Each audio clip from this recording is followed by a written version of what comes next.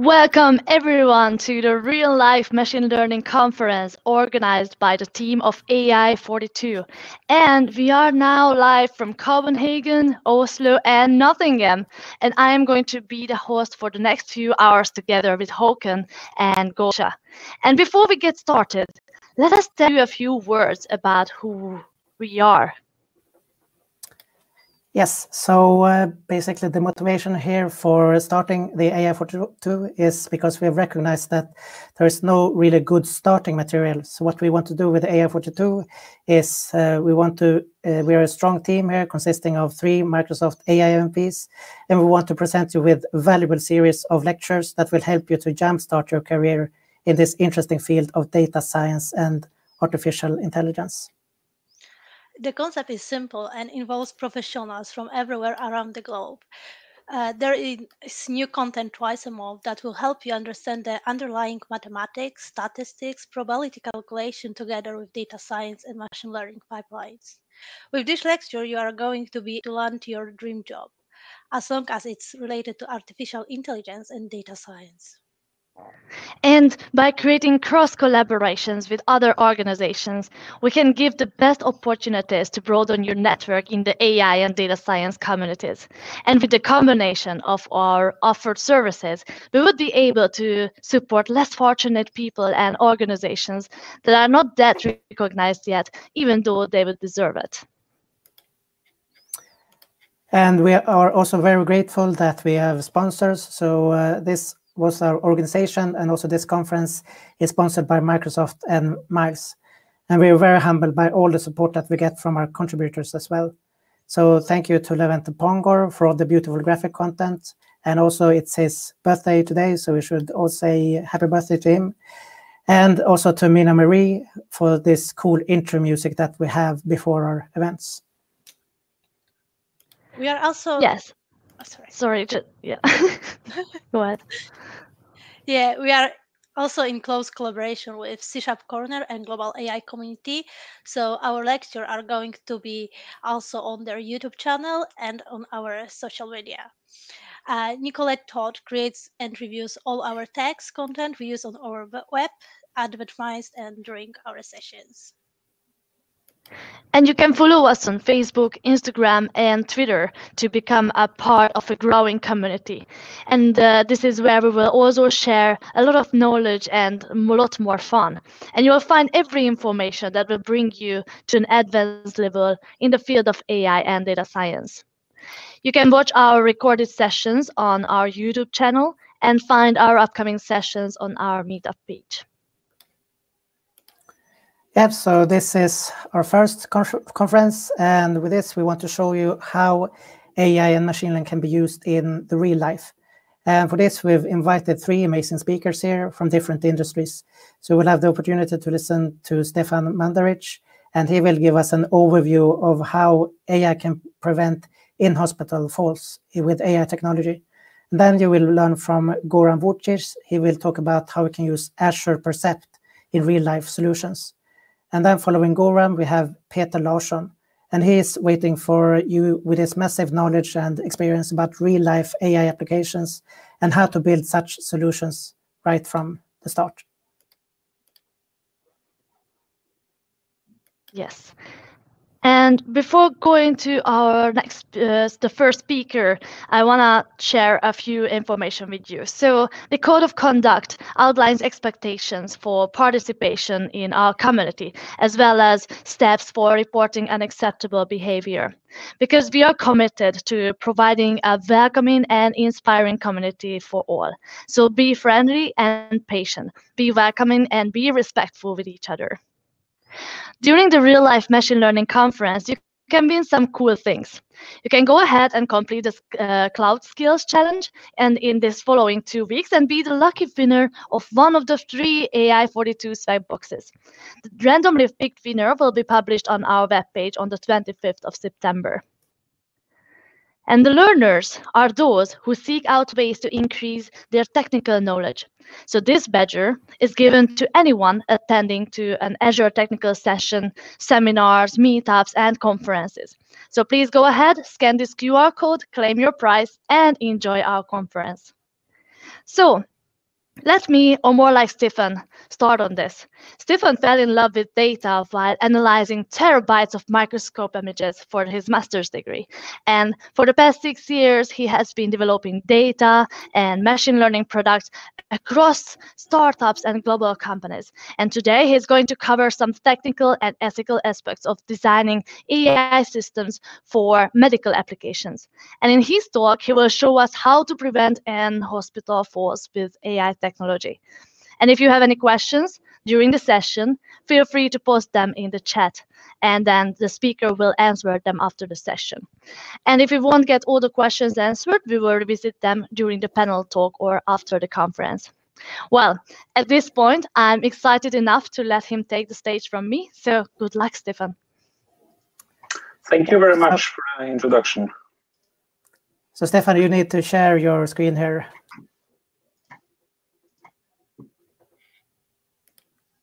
So great. Yeah, great.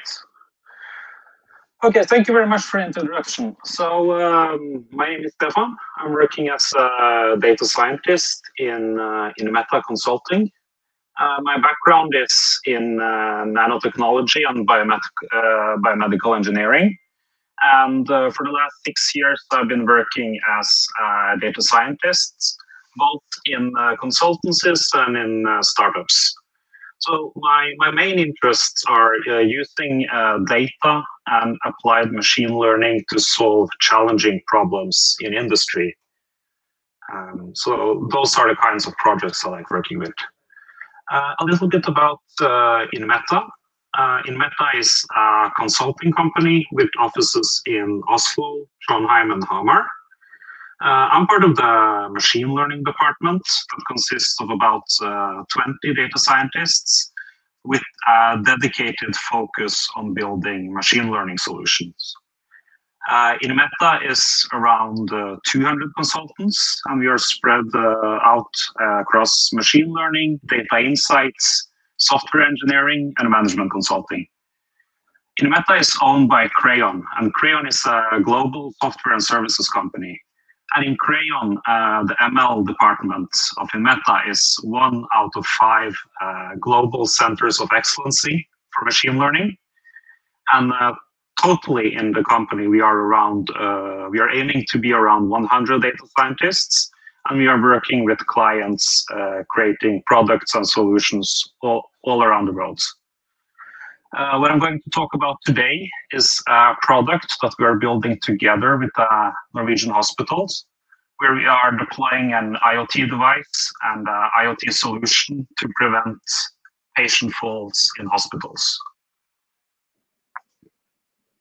So in order to give you an introduction to the problem, I want to show you a video that's been captured in the middle of the night by one of our devices in a Norwegian hospital.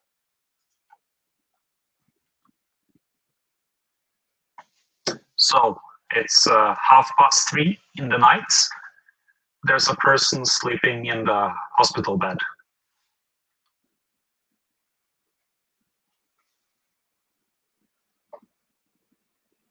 Suddenly he wakes up, confused, looking around in the bed, trying to climb over the rails, struggling, being very unstable.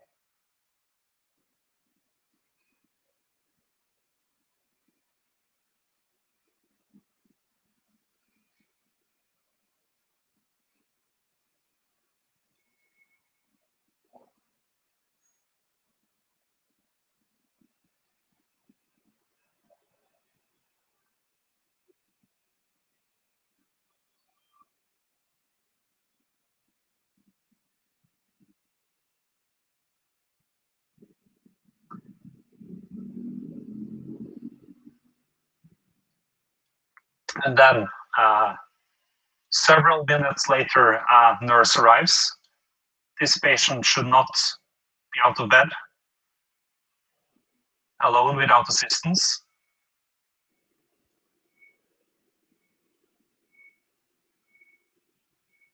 Patient gets the help he needs and is back in bed. And what you saw here is actually a really big problem in hospitals. It's patients that need something that are not healthy enough to walk alone, that try to step out of the bed and then fall. This is a major reason for why patients get more ill in the hospital when they fall. It's also a major reason for why people end up staying in hospitals longer than they need. And it's also a major concern for nurses who have to spend time checking in patients, making sure that they are not leaving the beds without assistance.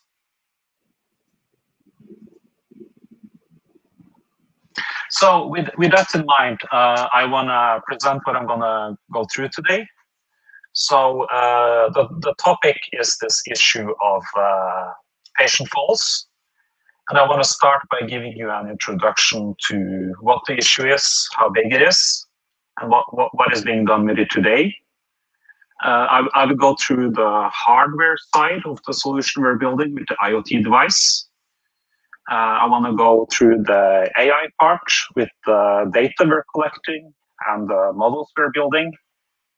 And also I want to especially focus on what we need to think about when we are building AI-powered products that will go out in the field and actually provide value in a hospital setting, and how that is different from simply training a model.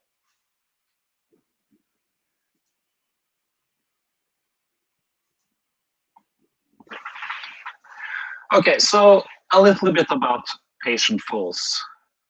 So the video I showed you, it's actually a really big problem. Hospital falls are one of the most common complications. And only in the US, there are up to 1 million people that fall in the hospital every year. And globally, it's even bigger. Consequences can be dramatic. In around 1/3 of the cases, there are patient injuries. It could be smaller things, but it could also be more dramatic things like fractures, internal bleeding, and even death. So for patients that are already ill, a fall in the hospital could make them a lot worse. And it could also end up in them staying in the hospital for a lot longer. This is a known problem, and hospitals they have programs in place for managing falls. There are known risk factors, and hospitals are already optimizing how the hospital rooms are laid out, how the environment is, and also using other practices to reduce this occurrence. But the results are not consistent. Some hospitals have a really good track record, but other hospitals struggle with tackling this issue of patient falls. On a global scale, this is a large problem, but it's also a growing problem. We have an aging population, and there will be more and more hospital stays, and the hospital system will be there will be a higher workload for the hospital system. And in addition, the pandemic has showed that you really want to, in many cases, you want to limit unnecessary contact with the patient due to infections and similar.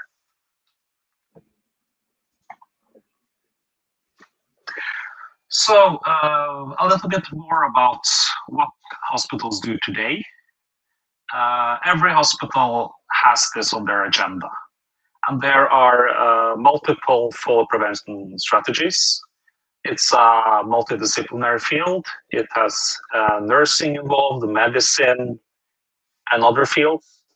And typically there are fall prevention programs in place that are general for all patients.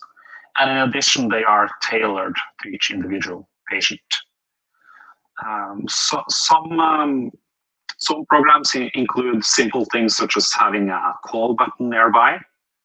so the patient can call for help instead of going up from the bed. It could be things like making sure the guardrails on the bed are already there. And it could also be as simple as having these slid-proof socks when the patients are walking around. A problem that is very hard to tackle, and that also leads to a lot of falls, is what is called unattended bed exits. So this means that it's patients who are not supposed to go out of the bed alone, but for some reason they try to go out of the bed and then they end up falling and hurting themselves. And as you saw in the video, this could be hard for the nurses to detect. The patient could fall and then be stuck on the floor for a long time until someone sees this. And then this especially happens for patients that are waking up after surgery, that have to go to the bathroom a lot, that are confused. So patients are healthy, or they are mobile enough to be able to step out of the beds, but they are not mobile enough to stand safely. So these patients should always be assisted when they're trying to step out of the bed. There are products on the market today to monitor for this. One very common solution is pressure sensors. So there are sensors in the bed that measure when you move around, and there's an alarm that goes off when the weight is shifted. Another approach is camera monitoring. So there are some hospitals that have systems in place where there are cameras in the rooms and someone is watching a screen of this. So there are many attempts, many medical devices out there, but still hospitals are struggling because none of these solutions are ideal for patients and staff. One very common issue is false alarms. So for instance, these pressure pads, they could go off without the patient really stepping out of the bed. And this could happen several times a night. And this could be a real physical alarm that's uncomfortable for the patient, that makes nurses run to the station. And this is really an extra workload and extra stress for patients. Other solutions are invasive, and they're also immobilizing. So the bed sensors and the other measures in place, they result in the patients becoming too immobile and stuck to their bed. So they have issues with healing during the hospital stay. Another issue is that alarms have really short response times. So a patient that is in a hurry to get out of the bed, then you only have a couple of seconds to react. And as a consequence of this, sometimes when the bed alarm goes off, the patients have to run around to check in on the patient, and this is an extra stress. So what nurses really want is a bit more time to respond to these alarms, so they don't have to rush all the time. So in Meta, we recognized this problem with one of our hospital clients, and we decided we wanted to use new technology and AI to try to help with this issue. And during the development and during this pilot program, we set us a couple of goals. So the solution we are building, that one should be built for both the nurses and also the patients. So the primary goal for all parties is to heal the patients when they are in the hospital. It's not necessarily to keep them immobilized in the bed. So we want to build something that reduces the risk of falls, but it shouldn't really interfere with other hospital operations. So each party in the hospital, that could be the patients, that could be the nurses, the doctors, the insurance companies, they all have different needs and wants and pain points, but everyone has a common goal of setting up a system so that the patient heals the best while he's in the hospital. And fall prevention should be one of the components that supports this. So we are not the only ones working with this, and most hospitals have fall prevention efforts in place. So our goal is not to come in and replace what is already there, because a lot of things are already in place. But our focus is adding a new tool that plays along with these programs and then helps the hospitals that are struggling to build successful fall prevention programs. As I said, there is a lot of work in this field, but our initial focus is on these unattended bed exits. There is a lot of research in this field, and our goal is to utilize this research and incorporate it into our solutions and into our models. There are lots of insights about risk factors that could be included in our model development and operationalization. In addition, the unique thing about AI solutions is that they are not rule defined, but they learn from the real world and they'll learn from the data.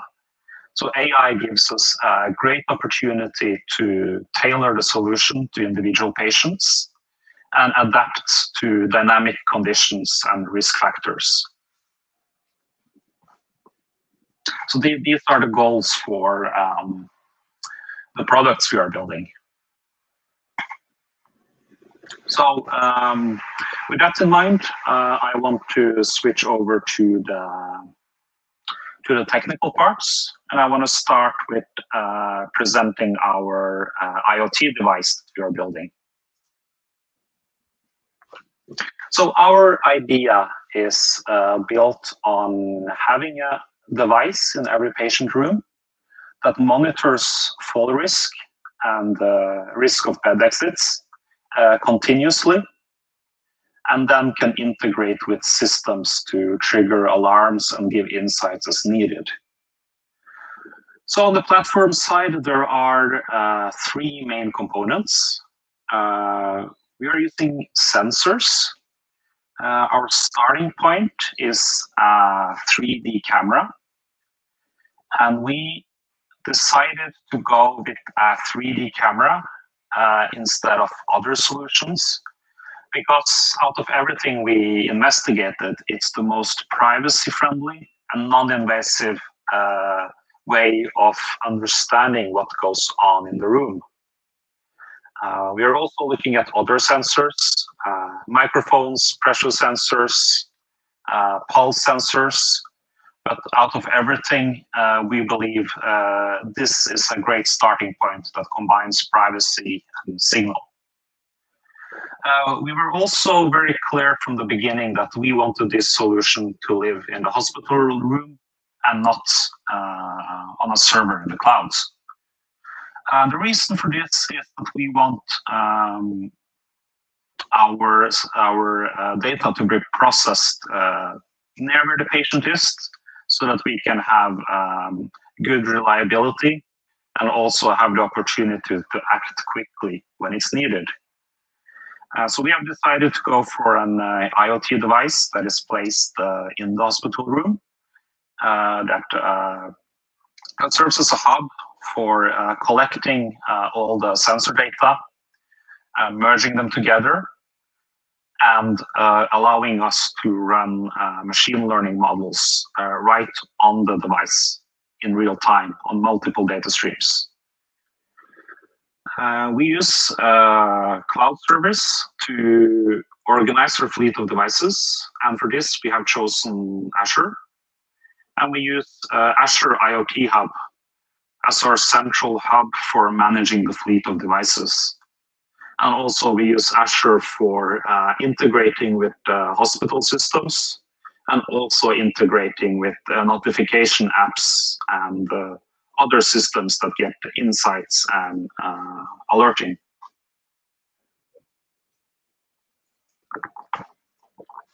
So let's start by looking at the sensor. So the sensor we are using, it's something a lot of you are probably familiar with. It's the Kinect. It's a Microsoft product that's available for businesses, and it's called the Azure Kinect. Most of us are probably familiar with Kinect from the Xbox. And simply explain what it is. It is a camera system that has camera that measures depth information. And in the Kinect, it was used for games. So the camera could detect your pose, it could track your hands and your head. And this could be used to, for instance, play games with it. The Xbox had 2 Kinects, Kinect version 1 and Kinect version 2. So it was very popular for games, but at the same time, it was also utilized by individuals and companies that connected to the data field from the camera and tried building solutions on top of it. This is actually where our product started. So our initial prototypes were based on the Kinect version 2. And we got some promising results, but really we struggled with the quality and the resolution of the data. So Microsoft understood this, and then they took this technology, they improved on it, and then they released the Azure Kinect. So Azure Kinect is a system that does a lot of the same things as the Xbox Kinect, but it's really tailored to industry solutions. So you have a lot of the same opportunities as the Kinect, but it's much higher quality and it's much more comfortable for developers to work with. So let's talk a bit more about the Kinect and what it contains. So the Kinect is a device. It's about the size of your hand. And it's actually quite a bit smaller than the Xbox Kinect. And it has a form factor that is much easier to work with. And it's filled with sensors. One thing that we're using a lot is a depth camera. It's a 1 megapixel depth camera based on time of flight. That allows us to see what's going on in the room in a privacy-friendly way. In addition, there's an RGB camera and also a microphone array. Other things include accelerometer and gyroscopes, and also a way of connecting multiple cameras together so you can combine several signals from the room. So this camera, it runs off USB power, and it connects with Microsoft with Windows and Linux systems, and it's allows you to hook into the data feed and analyze the systems and run models on it. So it's very developer friendly. So as I said, what's most interesting about the Azure Kinect is that it has a really good depth camera.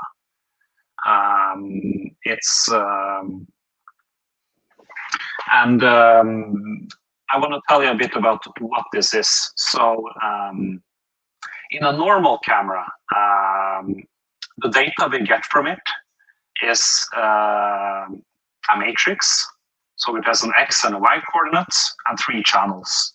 So each one of those channels is intensity in red, green, and blue. And together with this, we can create an image that's pretty much the same as our eyes is. But what depth cameras do is they give you also a matrix with X and Y's, but instead of giving you 3 channels with colors, you get 1 channel, and every pixel is the distance from the camera to a point in space. So the output is basically what we see on the right.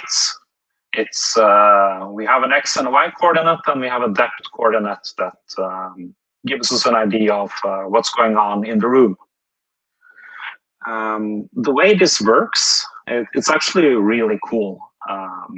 You have in the Kinect, there's IR projector that projects a dot pattern around in the room, and this is these are reflected, and they are reflected back into the camera.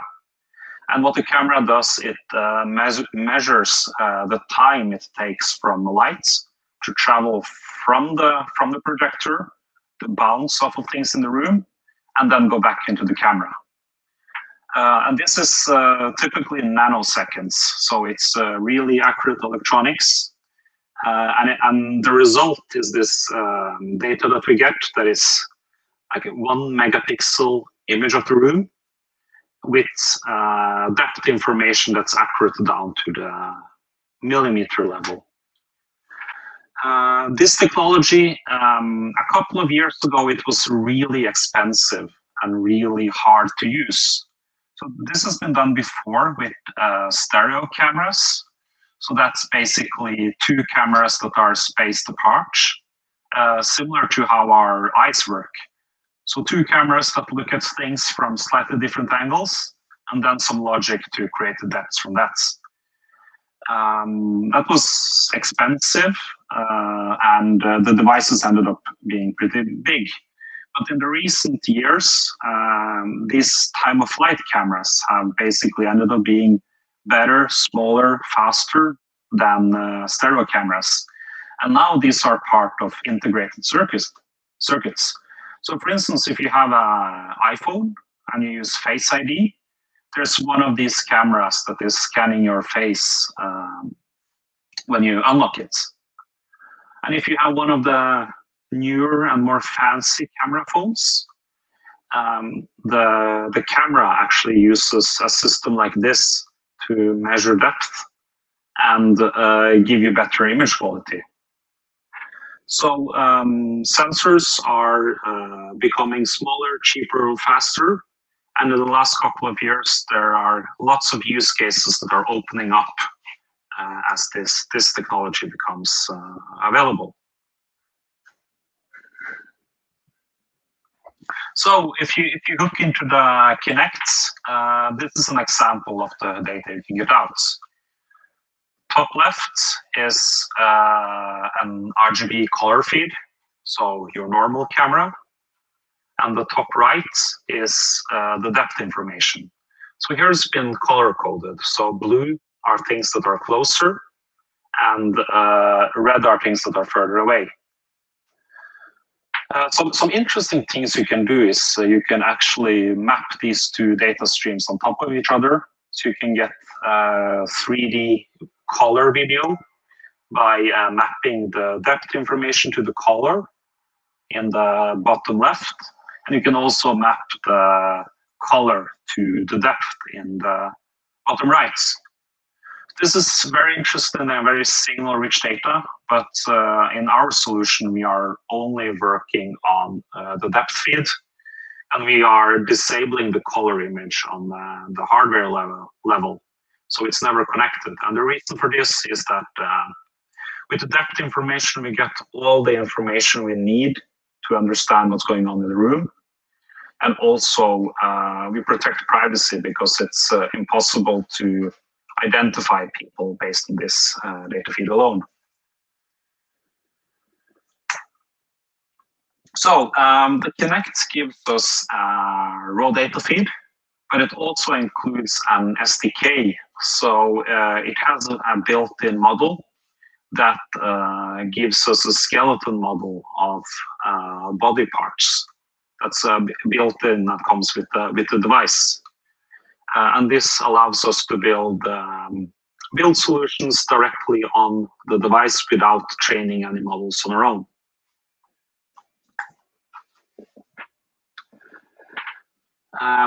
So working with depth camera fields, you could either work with it in 3D, but there's also a lot you can do by interpreting it as a grayscale signal and working with it as a simple black and white video feed. In order to do that, what's actually really interesting that a lot of the standard algorithms, such as edge detection, classification, they work really well on this depth feed. And in our case, actually we could build models better than using an RGB camera, because RGB cameras, they struggle with a patient that's under the bed sheets. But with a depth camera, it's much easier to understand the positioning of the patient. But there are a couple of artifacts, and this is something we handle with the signal processing. So you can see that there are some black areas, and this is basically where the light signal from the projector gets reflected many times, and it confuses the camera. It's also other things, such as black objects and carpets, or really reflective things. They also induce noise. So what we are doing is we are creating smoothing algorithms and in-painting algorithms to create a much more stable signal. And based on this, we have the opportunity to use a lot of the tried, true, and tested machine learning algorithms. In order to analyze this data, we are using an embedded computer that is it's from NVIDIA. It's called NVIDIA Jetson. And the way I like to think of it is if you took a Raspberry Pi and you connected it to a really, really strong GPU. So what we have here is a small computer that runs off out of USB power, but it has a really strong GPU where you can do real-time inference on multiple video streams. It has an ARM CPU and 4 gigabytes of RAM where you can use simple CPU processing. It has all the connections you would expect from a computer. Yeah, and it runs on Ubuntu, so all your usual programming languages work on it.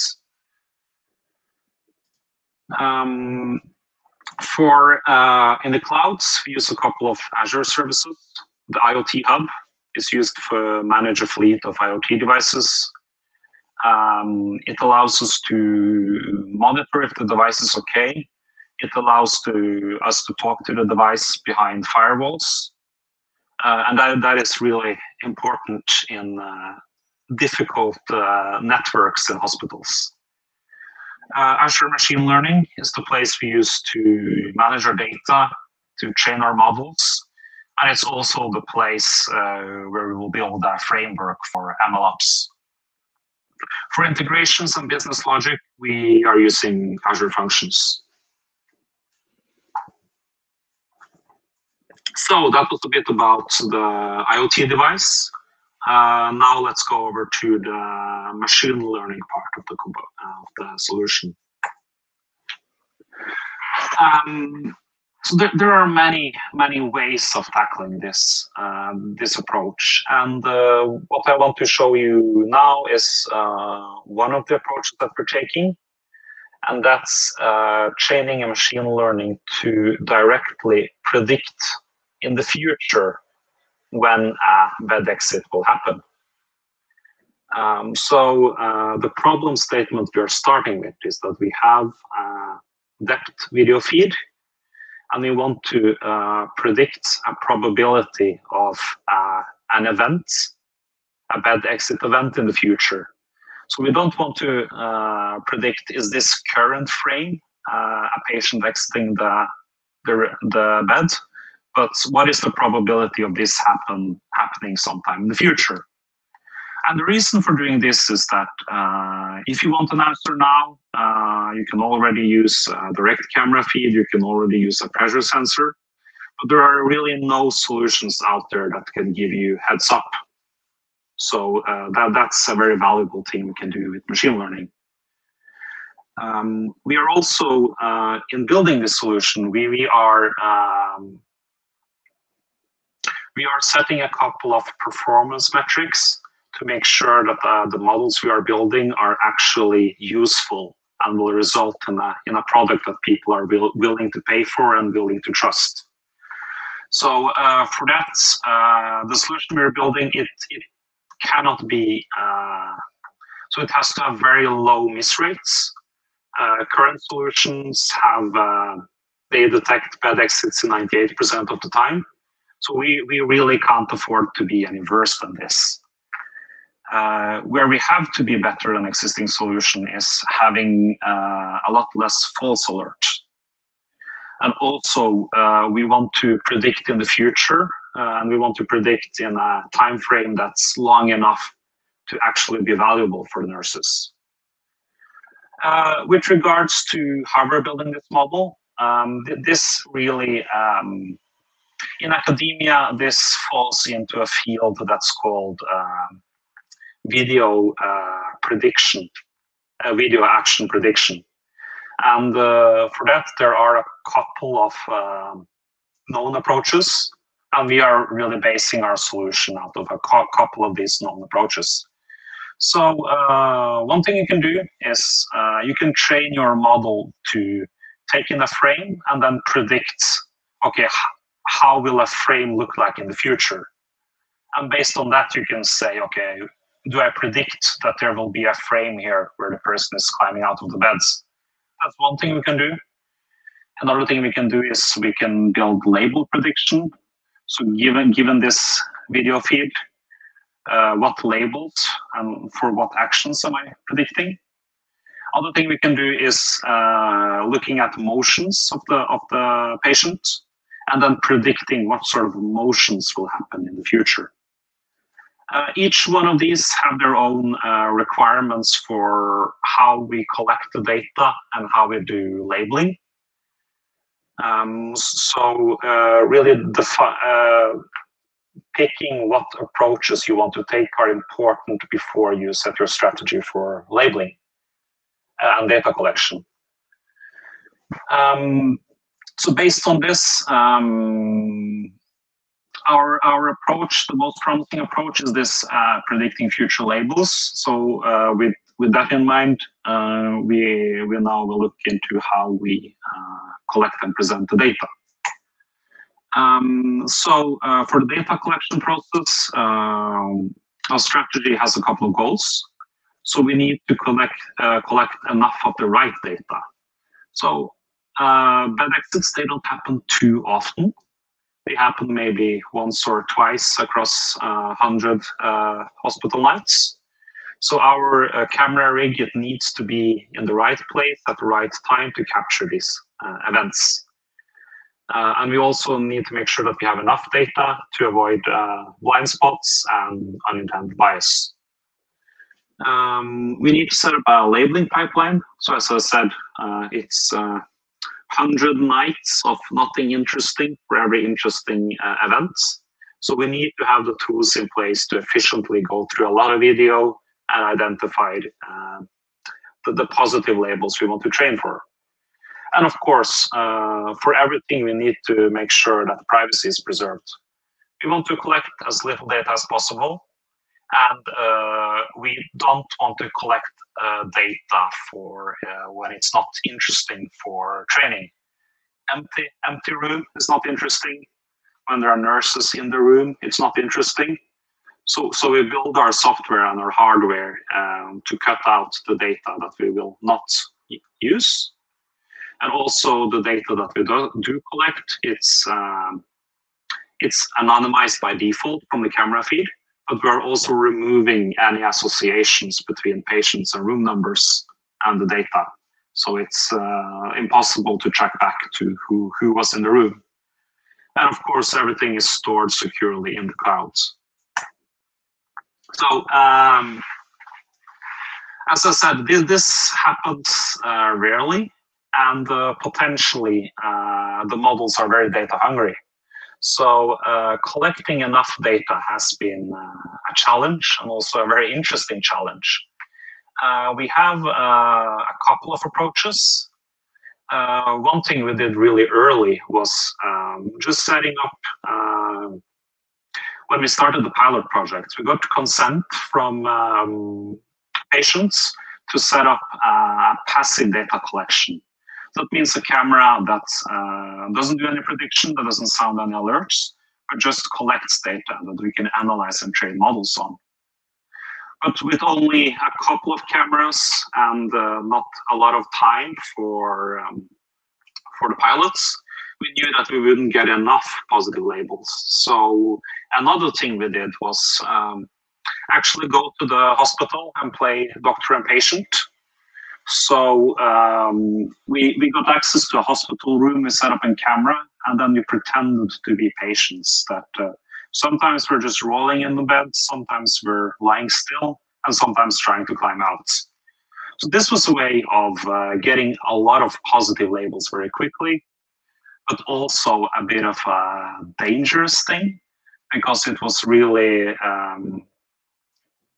there could be a lot of bias here, because I mean, we are not experts in nursing, so we created some positive labels in how we would climb out of the beds, but that isn't necessarily how a patient would do it. Another thing that is very interesting for us is synthetic training data. So this is not an image of a real hospital bed.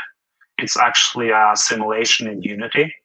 So using this, we could run a lot of simulations in Unity, generate data feeds that we then use to train our models with thousands and thousands of hours of data with lots of variations.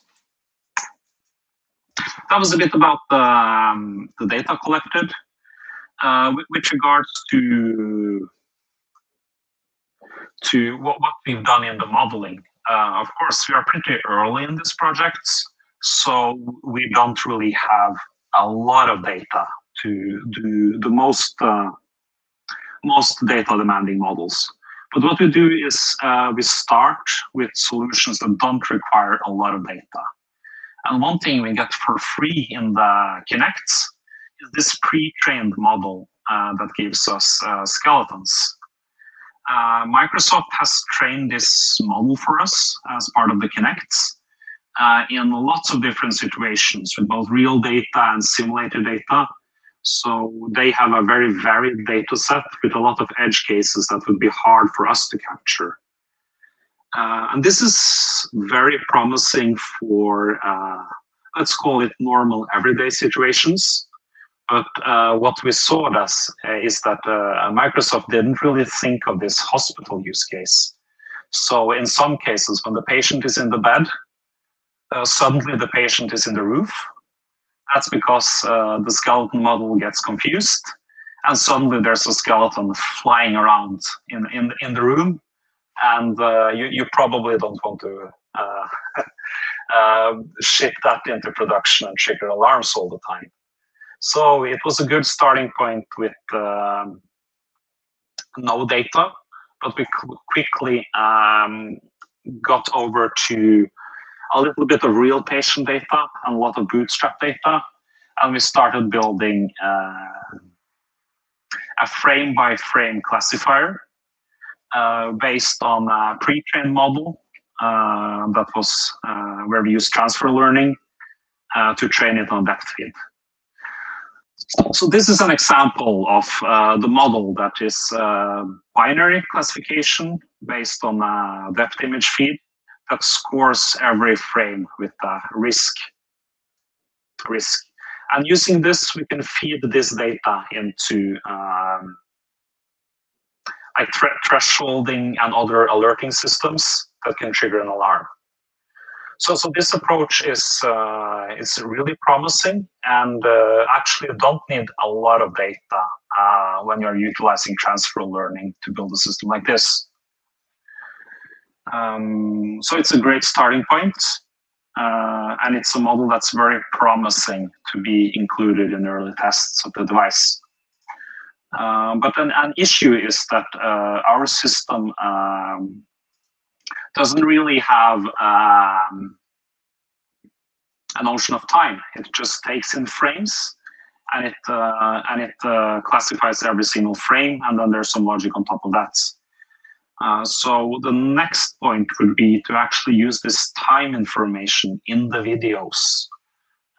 For instance, by connecting the convolutional networks to LSTMs, or using 3D convolutional networks to understand the sequence and frames and get a stronger signal in that way. But these approaches, they are much more data heavy, and they're also more computationally heavy. So these ones are more taxing to both train and also to deploy on a device. Another thing that's very interesting is actually doing modeling on the 3D point clouds. So we have a depth camera, and the depth camera contains, the depth feed contains a lot more information than a single RGB or a gray field that is not captured with normal convolutional neural networks. So in the last couple of years, a lot of research has come out on building classification and segmentation models on top of 3D data. That's a bit about the modeling. With regards to building trust in our solutions, this is something that's very important and something we are thinking about all the time. When we build something, how will the end users trust it? And the things we are always thinking about is, okay, our model accuracy. Do we have a good accuracy? Do we have a good way of measuring this? Are we able to convince our end users that we have the accuracy that we're talking about? Do we have the right training data? Do we have enough of it to correct for biases? Is there something we're missing in the training data? How stable is the solution? Will it get confused? And if it gets confused, is there some humans that can take over? And also, are we able to do inference quickly enough so that we can sound these alarms when needed? In addition, this is a device that needs to operate in a hospital environment in a stable and good way. So compliance, governance, monitoring is important, data security, and also integration with existing business systems and business rules on top of the model predictions. Of course, none of this is worth it without us having ethics in mind. And from the get-go, we wanted to design with privacy in mind. And this is something we've seen in the last couple of years. Systems that monitor you and are creepy are not the future of AI. And we wanted to design for privacy from the get-go. Making sure that patients are not feeling this is creepy and not being identified in any way. Bias and fairness. How will this, will it discriminate some patients? Will it work equally well for all patients? And the last thing is, of course, impact. So we are spending time on this. Patients are volunteering to be part of this, and clients will be paying for this.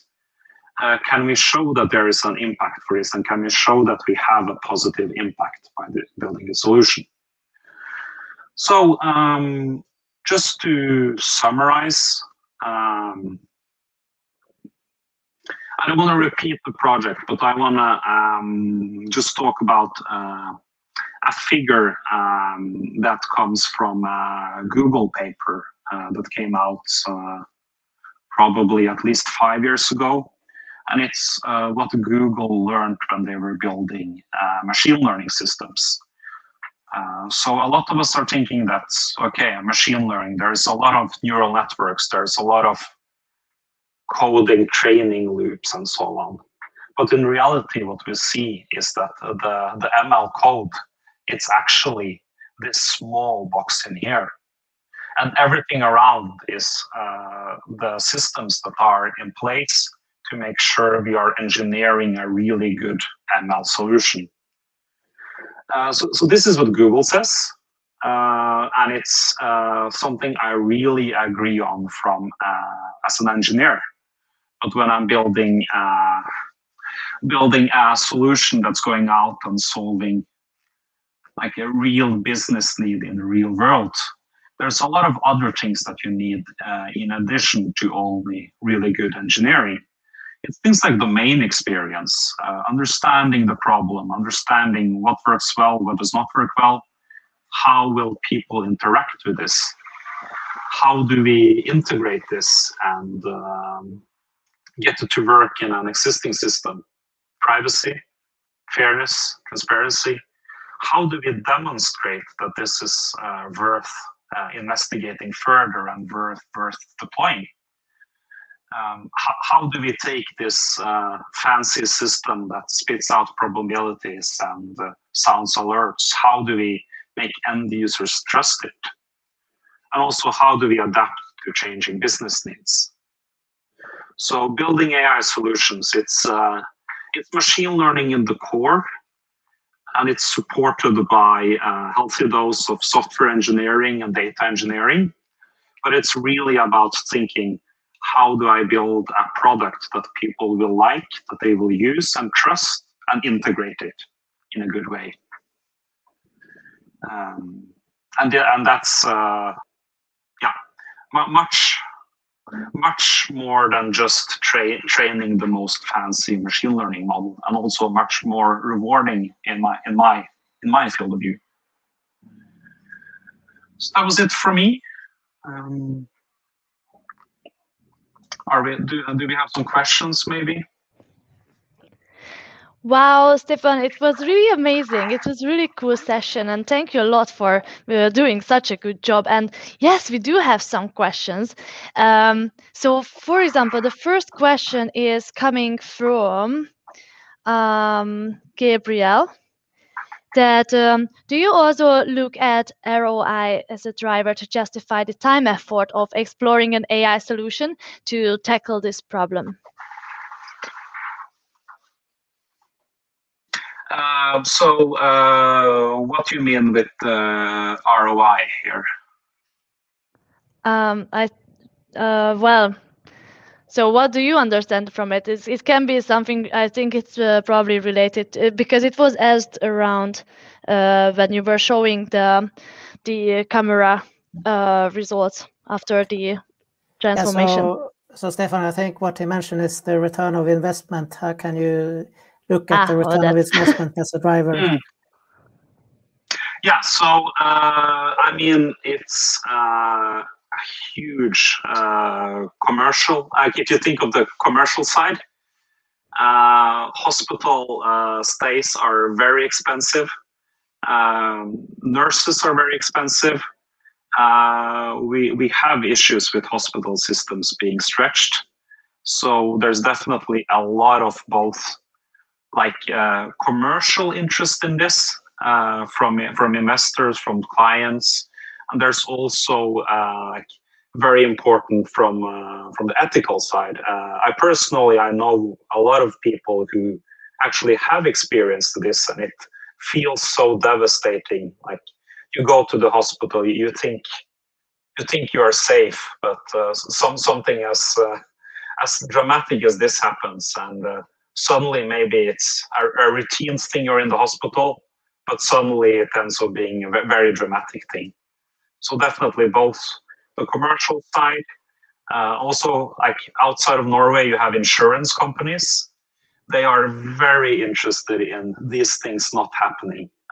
For instance, in the US, you really don't want mishaps in the hospitals there. Yes, of course. Thank you, Stefan.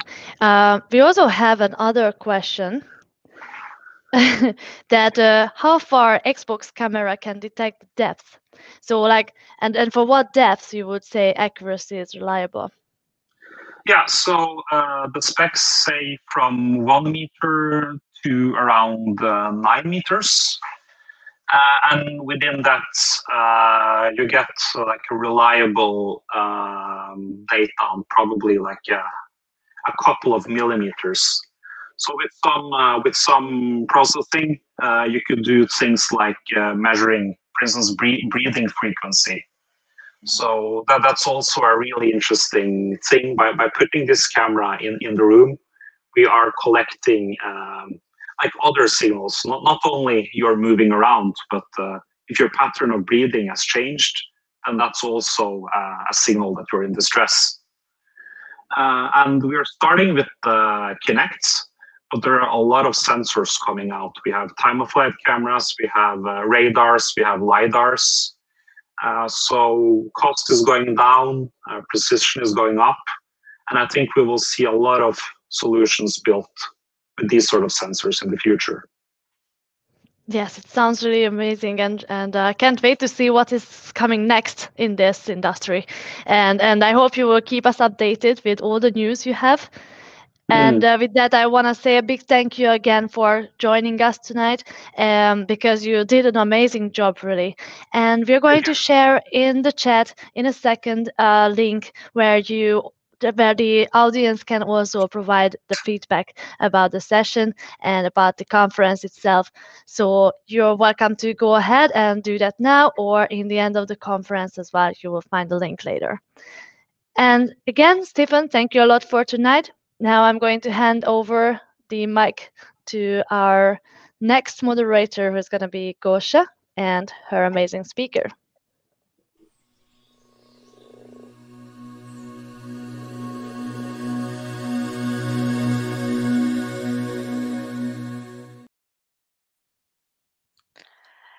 Hello. So before we start, I would like to say that we have code of conduct and we are committed to provide an welcoming, inspiring community for all. So be friendly and patient, be welcoming, and be respectful with each other. During the real life machine learning conference, you can also win some cool things. So complete the Cloud Skill Challenge in the following 2 weeks and be lucky winner of one of the free AI 42 swag boxes. The randomly picked winner will be published on our webpage on the 25th of September. Learners are those who seek out ways to increase their technical knowledge. This badge is given to anyone attending in Azure technical sessions, seminars, meetup, and conferences. Please scan the QR code, claim your prize, and enjoy our conference. And our next speaker, next on is a bit of Azure Precept, which works out of the box with cognitive services, machine learning, and other Azure services as well with our below Goran. He works as a technical manager for Strategic. He is also a Microsoft AI MVP. He worked with notable clients like Forbes, the Next Web, and NVIDIA, and so on. Goran is a tech enthusiast. He writes technical blog posts and often shares his knowledge on different workshops and talks. Goran won't be shy to speak up as he is already a well-known conference speaker and author.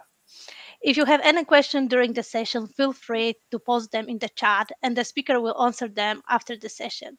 If you won't get all the question answered, we will revisit them during the panel talk or after the conference. So Goran, the stage is yours. Hello and thank you. So I hope you can see my screen and presentation. I will talk about Azure Precept and we will see some real examples. And you already gave a nice introduction to me, so I'll just say I live and work here in Sweden, originally from Croatia. I'm enthusiastic about tech. I often go to different conferences and hold sessions, workshops, and such. And yeah, I would like to share you today more about this device. I earlier worked with some similar devices like Azure Percept.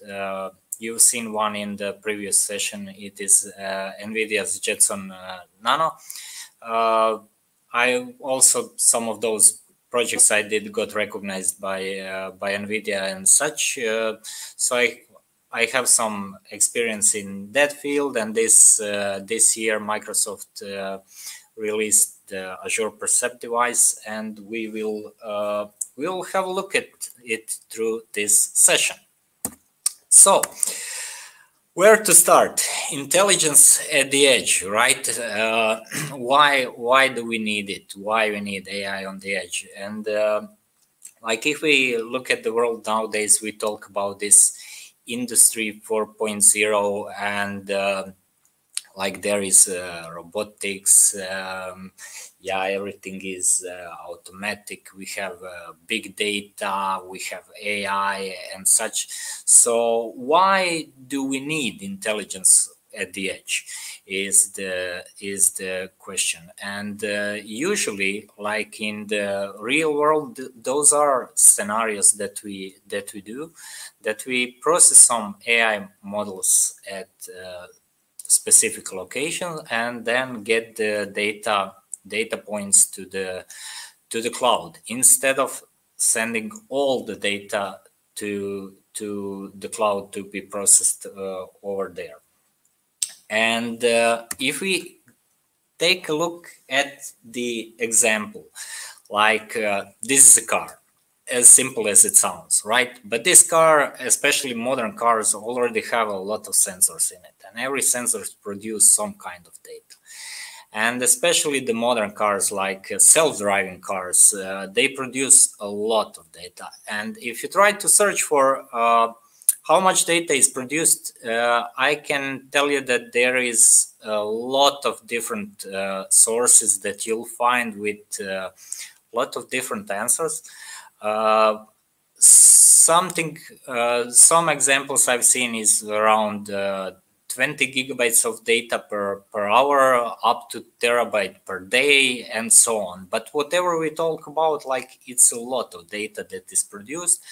And now imagine that this data needs to be streamed to the cloud. Like, you really need a big pipe to be able to upload all this data, especially if we talk about like video data. Like, you want to know what's in front of the car, what's in backs, what's on sides. Maybe you need some additional cameras that could tell you what could be seen in a rear mirror, like, and such. So do you really need like to upload all this data and process it in the cloud? Actually, no. That's why intelligence at the edge. You run model at the edge, process data there, get important data points out, and this is what you get sent to the cloud.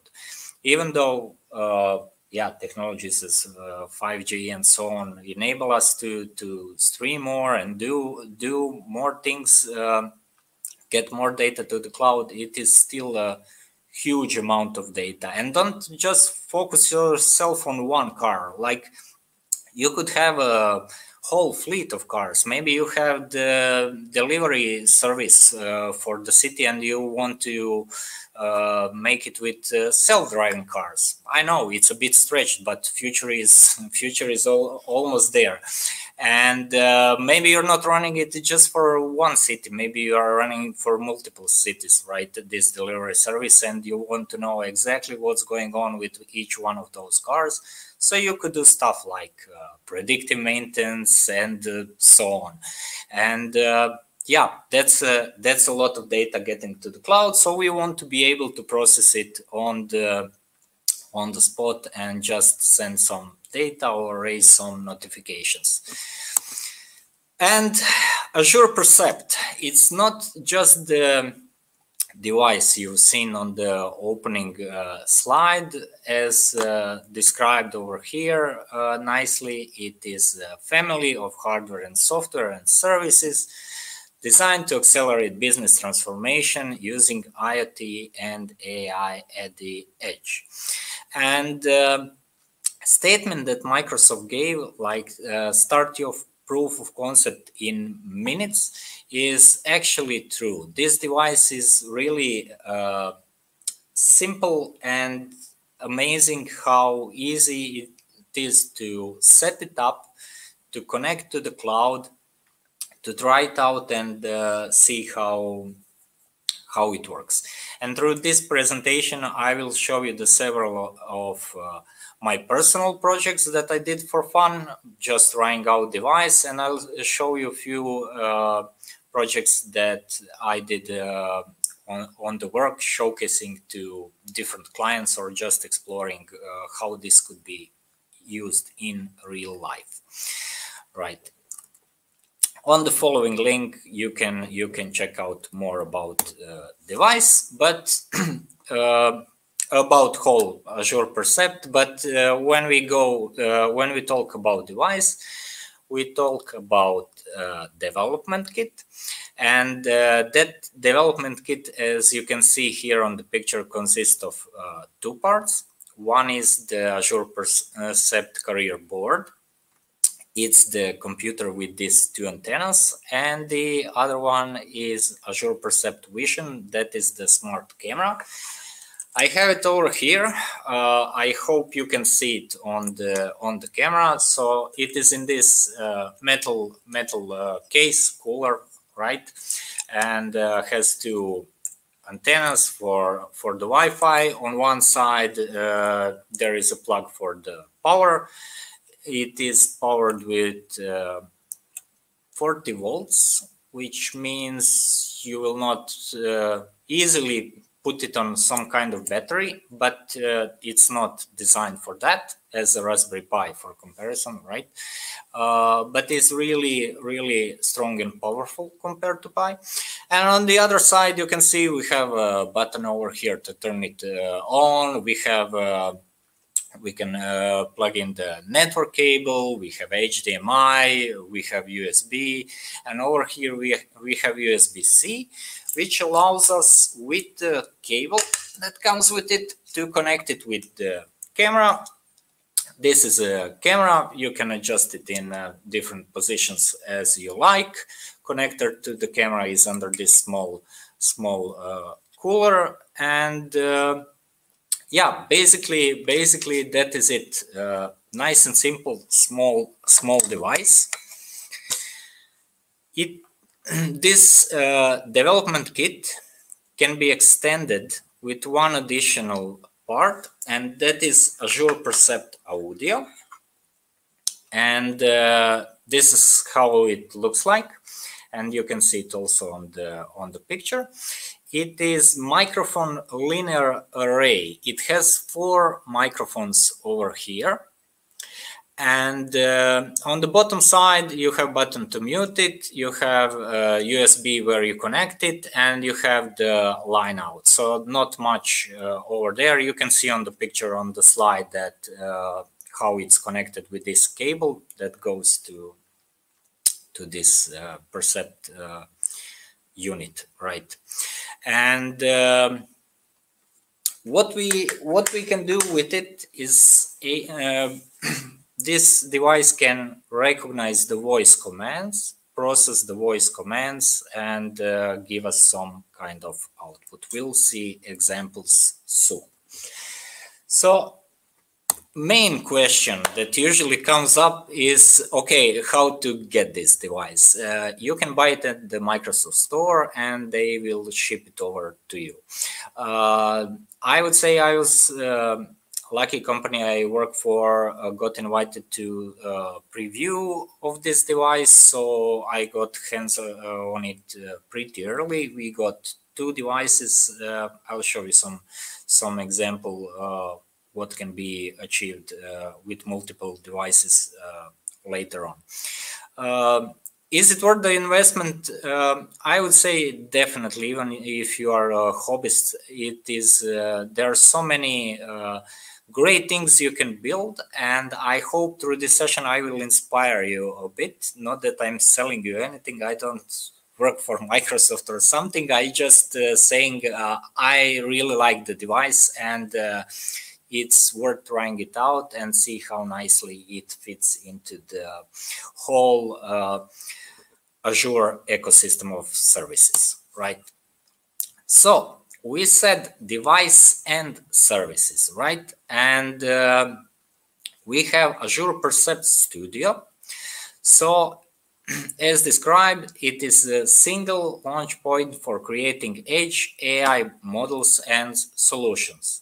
So with Azure Percept Studio, you basically define, okay, how you want, you prepare your model, you train your model, you publish it to device and execute, and you see some kind of results over there. And what we can do with the, before I go there, sorry, I'll switch to here.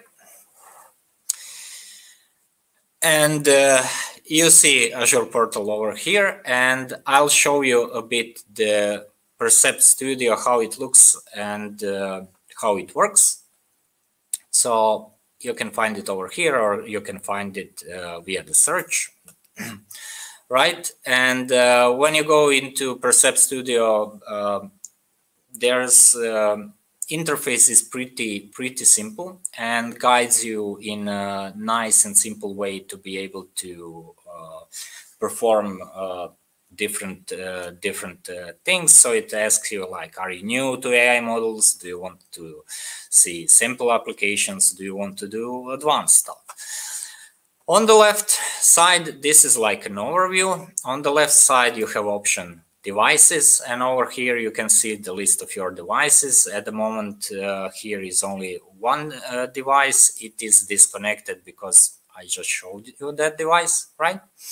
And then you also have a list of AI projects that you worked with vision or with speech, and you can check documentation and community, and ask for the support request, right? If we go back into the overview where we started, when you open Azure Percept Studio, you can see tabs over here. So basically this leads you to tabs. You can see demos and tutorials, and they are split into two parts, where you have vision tutorial and demo. So you want to work with your camera, you want to recognize something and try it out. And here you can try the sample models, or sample models will pop up on the side. You need to select your IoT hub and the device, and then you pick the model you want to work with, right? And you can also create vision prototype, or you can go to documentation to learn more. Similar with speech, like you can use these voice assistant templates. And same way, you need to define your IoT hub where your device is connected, select the device, currently disconnected. We will go through this a bit later. Select some examples and start with that. You can also try out the sample applications like people counting, vision on edge, and there are some advanced tools that you can use. Azure ML and notebooks like a Quick Start is over here, and look into some other advanced tools. Basically, that is it. Azure Percept Studio is super simple. You can create projects just clicking here around, and I'll walk you through the whole setup. I'll switch back to the presentation. So when I was clicking around, you've seen some sample vision models, and those models allow you to do this general object detection, like finding the common well-known objects. You can do people detection, identify people live stream. You can detect different products on shelves, or you can do vehicle detection, cars, trucks, and so on. Those are the sample vision models that come out of the box. With voice assistant templates, there are 4 of them, and one is hospitality, like example of the hotel room equipped with voice control smart devices. You probably run earlier into the different voice devices at home that you use, that you can give commands, control light, turn on, off TV and such. So basically this is very similar to that, just applied to specific industry, like to hospitalities, to healthcare, like how it could be used if patient is in bed. So a patient could give commands to close or open the blinds, right, to adjust the temperature in room and so on. There is a warehouse example with inventory, and automotive example. This inventory example I can show you quickly in a super short demo. This is how it looks. We were testing that at the office. You can see the Azure Percept is here with the audio, and you can give a voice commands like, okay, you see inventory summary of some boxes. You can say, okay, sell all the green boxes. Device does the processing of the voice commands, and action is taken. So you could see now that in a second, as the voice command is processed, there were 6 green sold, I think, and now it was filled in with the blue boxes at the end, right? So those are the examples that come out of the box. If we had a look at the video. Sorry, skip the slides. So question is, what can I build with it?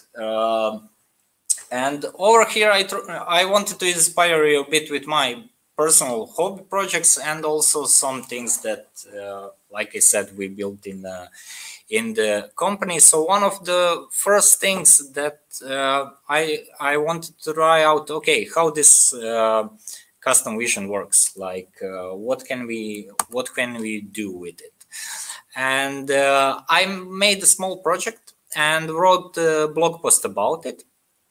In that blog post there is a full walkthrough, but Lego had released edition of minifigures with Looney Tunes, and I decided to detect the Tweety and Sylvester to see, okay, how this works, what I need to do, and how to get it on device and get some results. So what I did in custom vision is that I created a new project, and I defined it as, okay, this is some object detection in a general domain. And for that project, I added a lot of images, taking pictures of these minifigures and other minifigures, and then to be able to tell my model, okay, this is Tweety, this is Sylvester, and there are some other minifigures. In custom vision, you train the model, right? Before that, if you use custom vision, this is how you tag your pictures. So you need to, for each picture, mark the frame, okay, where the minifigure is. Like this is left Viti, on the right Sylvester, and other minifigures are just for example here. And once you train the model, and you can go back into the Percept Studio, and over there you can deploy model to device. So you can click which model you want to deploy from custom vision. In this case, like you are selecting the project name and which model iteration you want to deploy.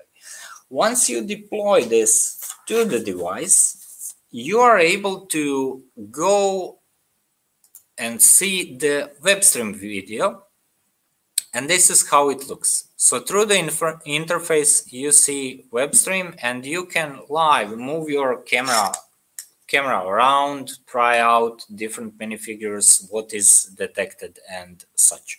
So this is a result of that probably first project. I think it was the first that I built with it, just to try it out how it works. So I decided to, if you want, there is, I think link will be pasted in chat if wasn't pasted already. Blog post about it walks you through with the whole explanation from portal going into Percept Studio, the things that I shown. When you open device, you have these options to view the stream, that's the web stream, right? To deploy a custom vision project, once you click that, you just need to select the project name and iteration, and to deploy it. There you can also capture images directly from the camera. This blog post will walk you through all the details how to do that by yourself if you are interested. So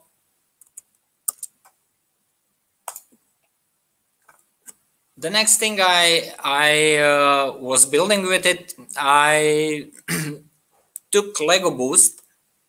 Lego Boost has this smart brick similar to previous Mindstorm version of Eve 3. There was a smart brick that you can program, communicate with and such. This one, Lego Boost already comes with one car that you can assemble, and basically I placed the Percept on top of it and decided to try out obstacle avoidance, how it would work. I wrote 2 blog posts about it. First is on Hackster, and that one shows in depth like how this was built from the Lego parts, then training, detecting the cones, right? And how with use of Node.js I got the telemetry from the device, and over here you can see example telemetry what was detected. There was some cone detected with some confidence over 51%, and basically idea was when a car runs into the cone, it should start turning and continue its continue the path. So this was built I would say in a couple of hours.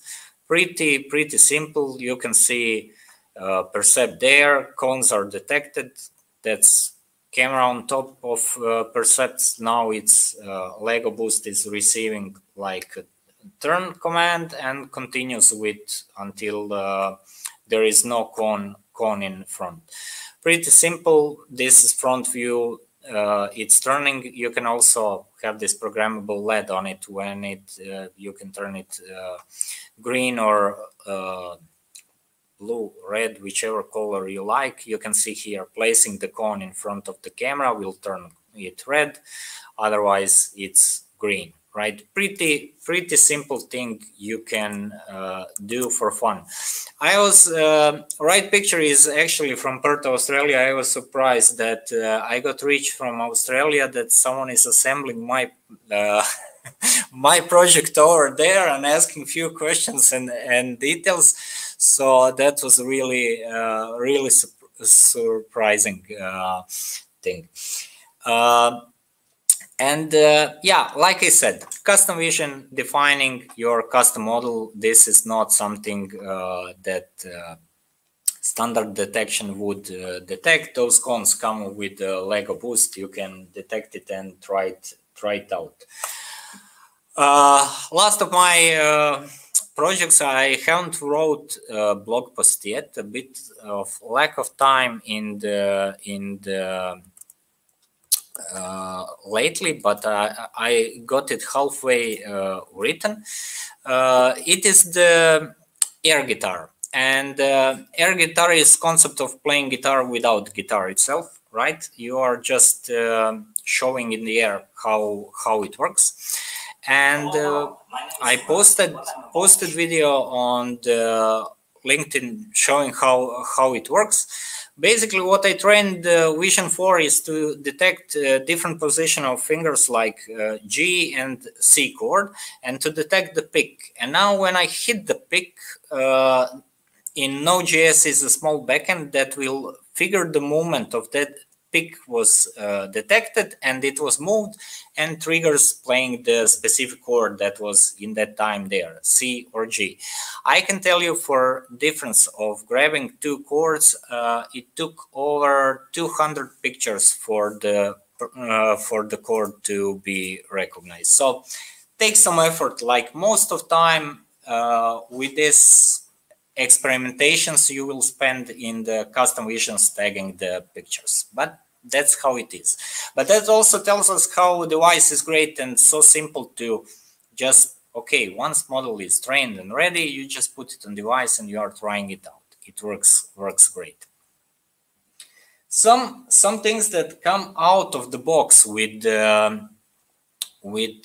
those models that we have is, for example, detecting room occupancy. This is something that we were doing here at the office, showcasing the use case for the real estate industry, because if you are able to detect in your meeting rooms, like when people are there, you could find out some patterns and adjust heating or cooling system or turn off lights and similar things. So this was one example that we were doing in work, and we also explored some of the concept, like, okay, how this could be used in industry, and with use of two robotic hands, like those bolts were placed on specific locations on this table, and you can see over here is one small custom dashboard. At the moment, it's visible camera feed. It's connected, but it's showing from here. Camera was placed on the top later on, and some other data that is visible here. Those things come from the Raspberry Pi, so you can ignore that. That is the separate from the Pi with SenseHead. But over here, what was detected with Azure Percept? You can see that we detect bolts that are placed. Those three are placed on correct locations, and this one is misplaced. So it's not sitting at the location it is supposed to, or here, right? So if we, I can show you the quick video about it. Just a second. Here is my colleague preparing to set this up, and you can see robot hands. They are placing bolts on the specific locations, and later here you can see this detection happening. This one is misplaced. Those are three now correctly placed bolts, right? could be useful scenario for the industry. Getting back to presentation and going step back to that room occupancy example. So how do we actually analyze the room occupancy? We have the Azure Percept device. At the moment here is only camera, but there is device over here that streams data to IoT Hub. We've seen that example of telemetry I showed you in the example. So data is streamed to IoT Hub. So how we can use this data? We can connect stream analytics to the IoT Hub, and for example, we can stream it to Power BI. And I will show you how that is done. So when we want to do this this kind of project, we can use the standard model, people detection, and publish it on the device. In few seconds, you can get it running and see that there is detection of people happening in front of camera, and whatever is detected is streamed to your IoT Hub where device is connected. So in order to stream data, we need to create a new stream analytics job. So we defined it via the name, subscription, resource group, location, and so on. Once you define the stream job, you need to define where data comes from and where will it go. So input and output. In our case, on the left side over here, we would define input as IoT Hub and enter the values for our IoT Hub. And for output, we would define Power BI. So data will be streamed into the Power BI. Once we define input and output, we need to define, okay, how this job looks like and what we are actually doing. So we define this with this SQL kind of language where we select from our stream input into stream output. We define some conditions like neural network is not null. So some kind of detection happened, right? And we are getting the array length because it's people detection. It's giving us either no detection, 1 or 2 or 3, how many people are in a room, and gives us the detection and send this data to the Power BI. In the Power BI, you can create a new report, and in that report, you can select the data from the table. Over here you see I have Power BI Percept table with some person count and with time, because I need to know when this detection happened. And over here you can see some detections that were happening, like from 1 to this is 2, right? And I think if I see this correctly, this is like over some 3 minutes. Tuning this a bit, you can adjust it into real Power BI dashboard. You can combine multiple data sources and such. We have like 4 meeting rooms that are displayed over here, like where we put this device on top of TV. And as I said, we had 2 devices, so we did 2 by 2 rooms to combine the data to showcase how it could work. And then we could group the data and show when the meeting rooms are actually used and how many people are using them. And based on this, we could, for example, see maybe room 2 is not used before noon.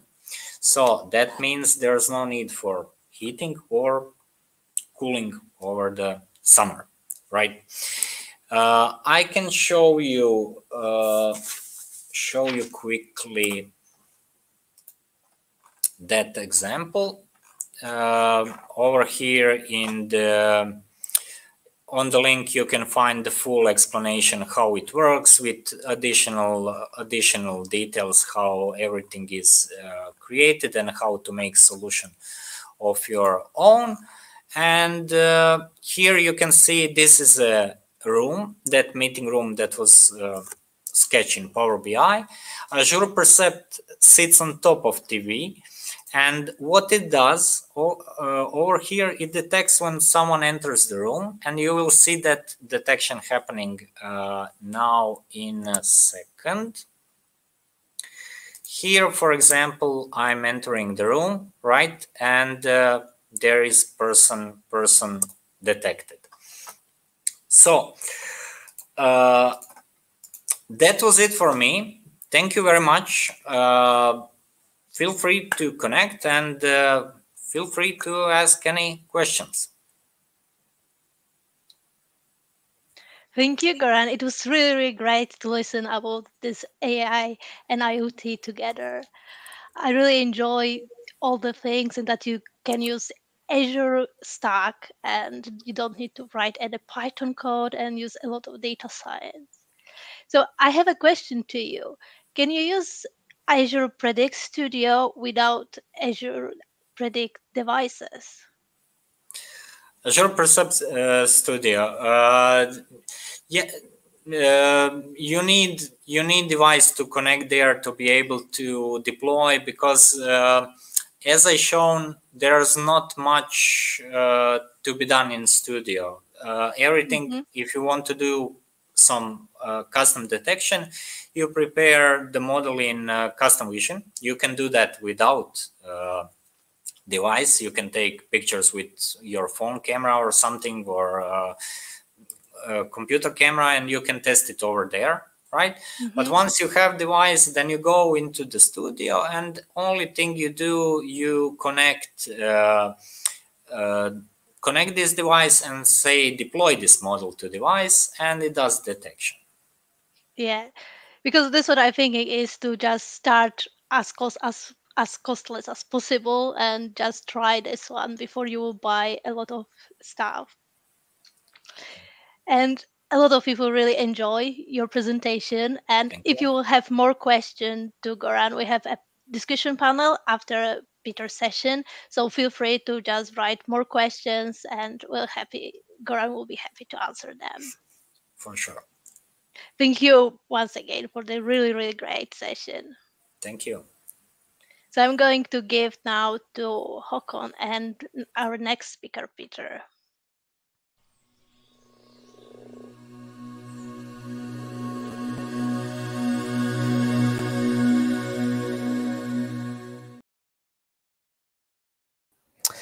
So welcome back again here. So before we start here, I would just like to remind you that we have our code of conduct.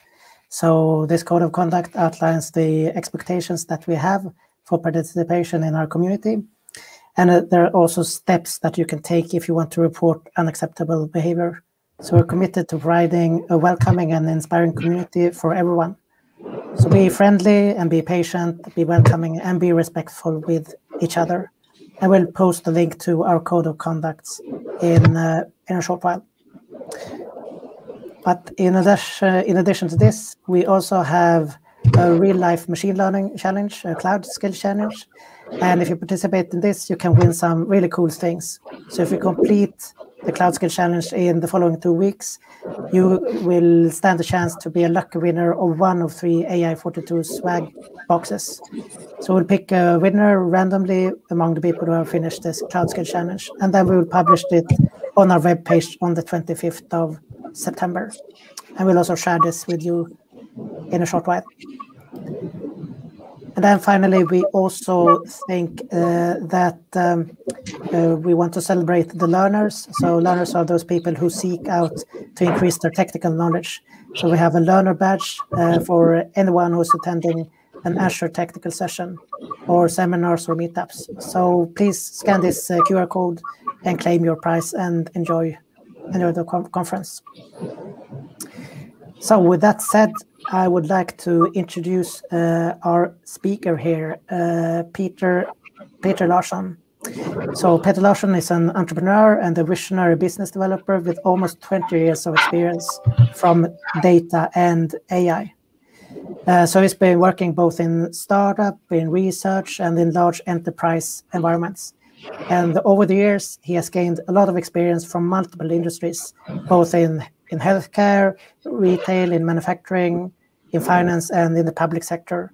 And he has also been responsible for deployment of exciting new applications that can range from both demand planning, predictive maintenance, recommendation engines, IoT, and also digital twins. So today, Peter will present how Avanade can help their clients becoming more data-driven through some exciting real-life applications. And as always, if you have any questions during this session, feel free to post them in the chat and we will answer them after the session here. So with that said, I will add your presentation here to the stream, and then I just hand it over to you, Peter. Thank you so much, and it's a very big pleasure to be here. Can you guys hear me and can you see the screen? Yes, we can hear you and see the screen.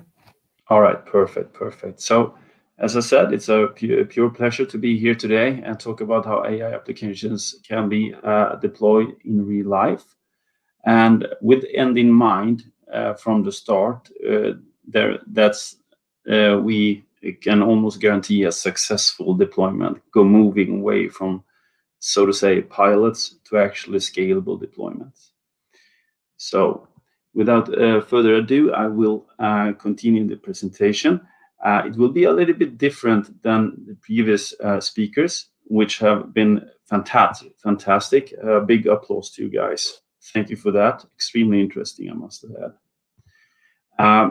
Today, I will go through a couple of things. That is why people are investing in AI today. Not only people, but the large enterprises. Why do they want to become a data-driven enterprise? And what are the challenges in scaling the AI applications? AI strategy. Do we have any tools that can help us in order to make a scalable deployment a success? And also, of course, the thing you probably want to see the most, some real-life AI applications. I have them, as you can see, in the last part of my session. So I'm guaranteed that you will listen to the first 4 bullets. All right. Thank you for the introduction. So I don't need to bore you guys with that. So I will skip this part and then go into why become a data-driven enterprise.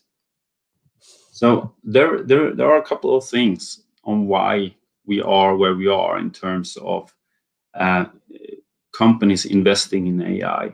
When I started out somewhere around 2004, and I bet Goran also can bet on this, is that no one knew about machine learning or AI. And when I talk about no one, I mean, of course, the CEOs, the senior management, the stakeholders. And it's the companies today, I mean, why are they in business? They are actually in business, if we are very clear, they are in business to build shareholder value. And what I want to show by this picture is that the easiest way of doing this is to invest in AI, in getting data accessible, and of course, in different machine learning capabilities.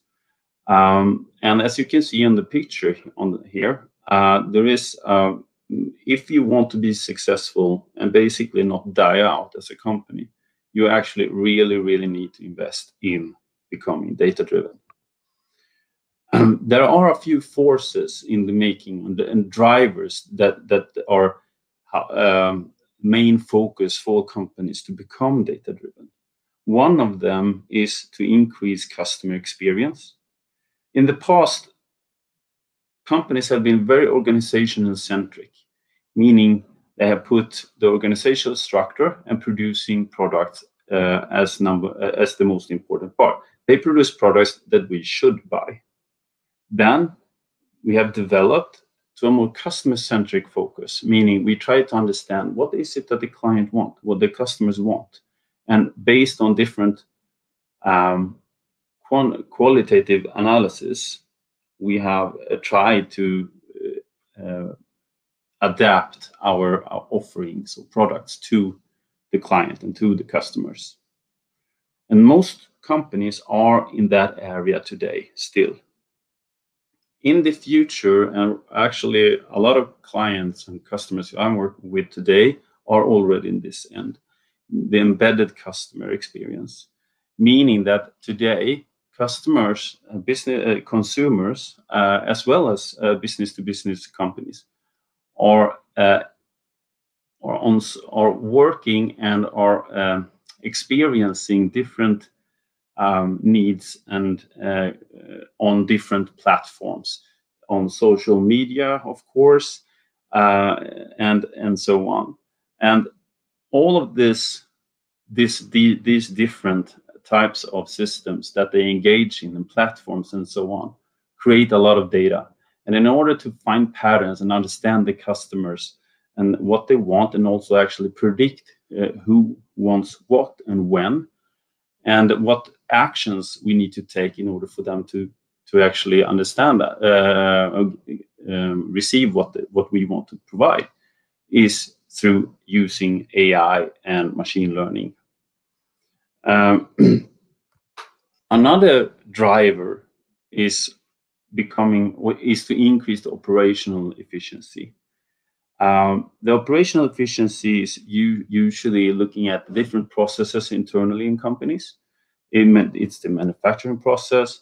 It's of course the production. It's purchasing, procurement, and of course sales. How can you increase the efficiency within the company? Can you automate and so on? So automation is a big part, of course, for every company today that wants to become data driven. I will go into this and I will have some not references only, but client cases that I will show that are to the point on these two topics, and also on this topic actually, which is the third biggest driver, and that is innovation. Companies today needs and wants to innovate and to stay relevant with clients and customers. They want a lot, as you have all of us on this call probably know, is that our buying behavior is changing a lot. We are moving away from selling pens to selling stories. And how do we do that? Or from cars to subscriptions and travels. So, and in order to do that, we need to use data in order to innovate. And before, this haven't been actually so much possible, because I mean the cloud is actually driving a lot of this, of course, because there is so much data that is needed and unstructured, and it takes forever to calculate and process. But now we can actually already do it. And I know that all of you guys on this call, you know about this, but it's important to set the scene a little bit for where we are going in this presentation. So the three drivers are increase customer experience, increase operational efficiency, and drive innovation. And basically, we do this in order to not die out as a company. What are the challenges in scaling AI applications? I mean, are there any challenges? Yes, of course there are. And there are many. As you know, many pilots never become full-scale deployments. Why we don't see so many, so what I'm trying to address here is why we don't see so many real full-scale AI deployments in the real world, so to say.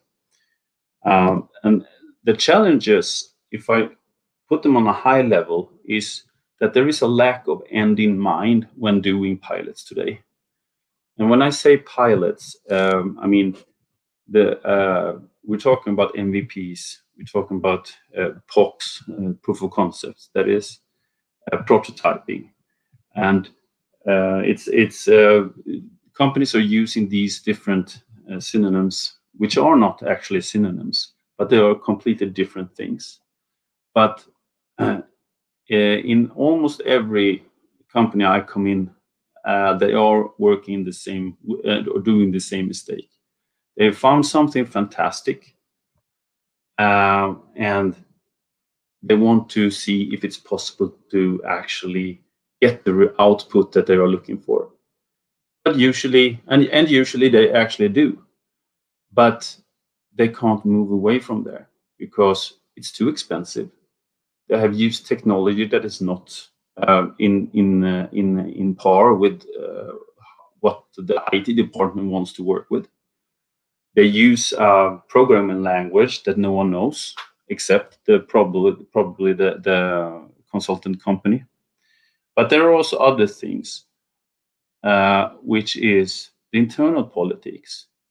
If you have an end in mind when actually going into a pilot or an MVP, you are looking at, okay, if this is a success, what do we do with it? Why do we do this? If we are not looking at doing this in full scale, if it's a success, why are we doing it at all? However, I know there is this balance, or not actually balance, between exploit and explore.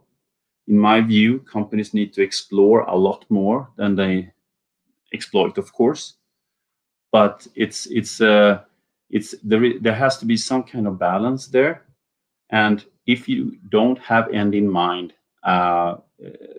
you will have a hard time setting the scene for full-scale deployment.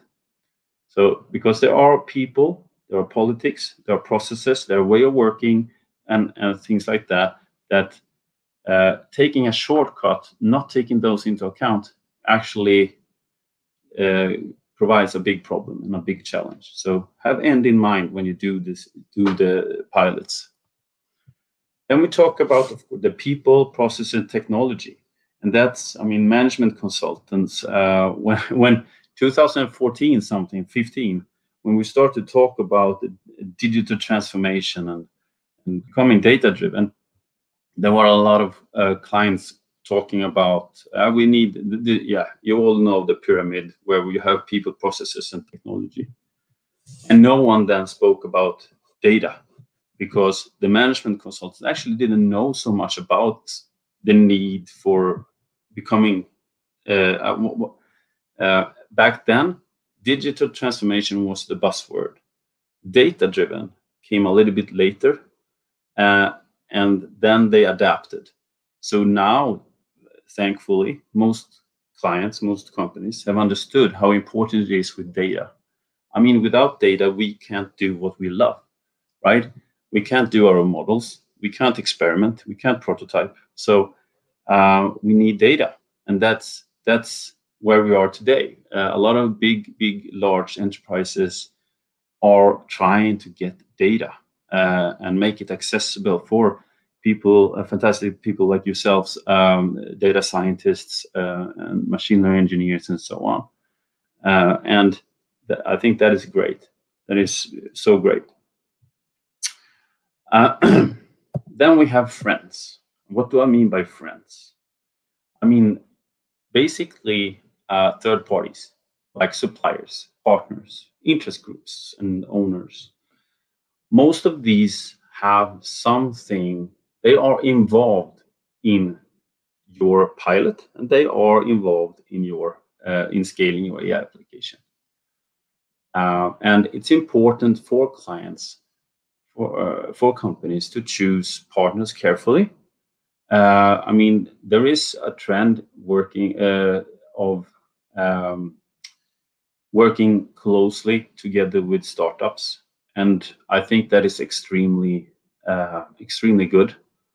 Coming from the startup world myself, I think it's a best way of being in the forefront of things. However, I also know that there is a problem if you want to grow, if you want to scale. You can't put all eggs in that basket, and they also tend to not work so much with the old technology that the big company is working with the IT, what the IT department is working with. So usually there is a discrepancy, or it becomes a discrepancy.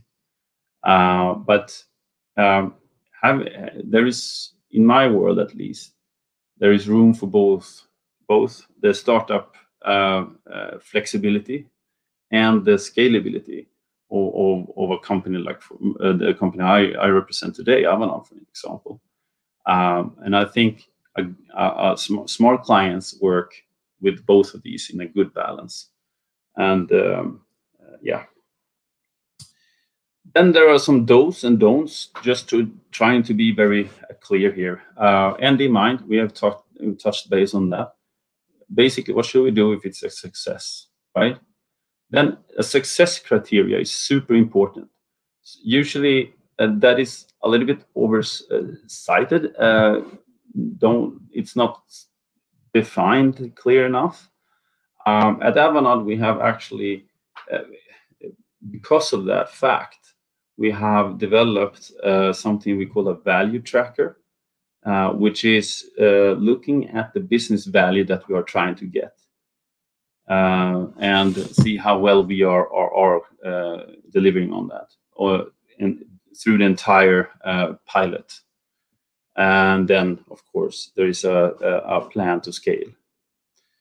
Of course, adopt technologies that scale. Maybe you shouldn't use, for instance, MATLAB, which is working really great, but there are not so many companies that will use that when scaling.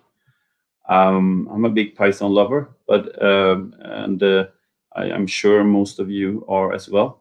And I would say not to programming language that's very good on. So it's there is a gap there that needs to be addressed early, I would say. And of course, we're talking about the user interface, not the user interface so much, but the interface with existing systems. It has to be able to speak really good and really well with the internal, with existing systems. We've been covering the trusted partner thing, communication. There have been several engagements where big companies have started off doing things, and they haven't communicated this. They haven't landed this internally. So actually, people get afraid. They get afraid this AI thing is going to take my job. So usually it's the middle managers that gets very, very afraid because of what I just said, losing the job, or lose control, or lose their power, basically. So in order to make them, because they sit on a lot of domain knowledge usually, in order to get them invested and inspired, it's very important with the communication part, the education, the training, and so on. Otherwise, you will never be able to change the behaviors of thousands of people, which is what a scalable AI solution many times have to do. I've been covering the don'ts, basically.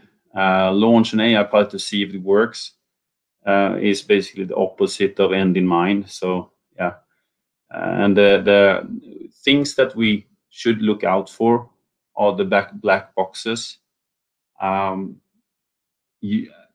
Actually, some years ago, I must admit, I told clients that they actually shouldn't care so much. If the model performs better, then and we can validate that, they shouldn't care so much. They take the result and be happy.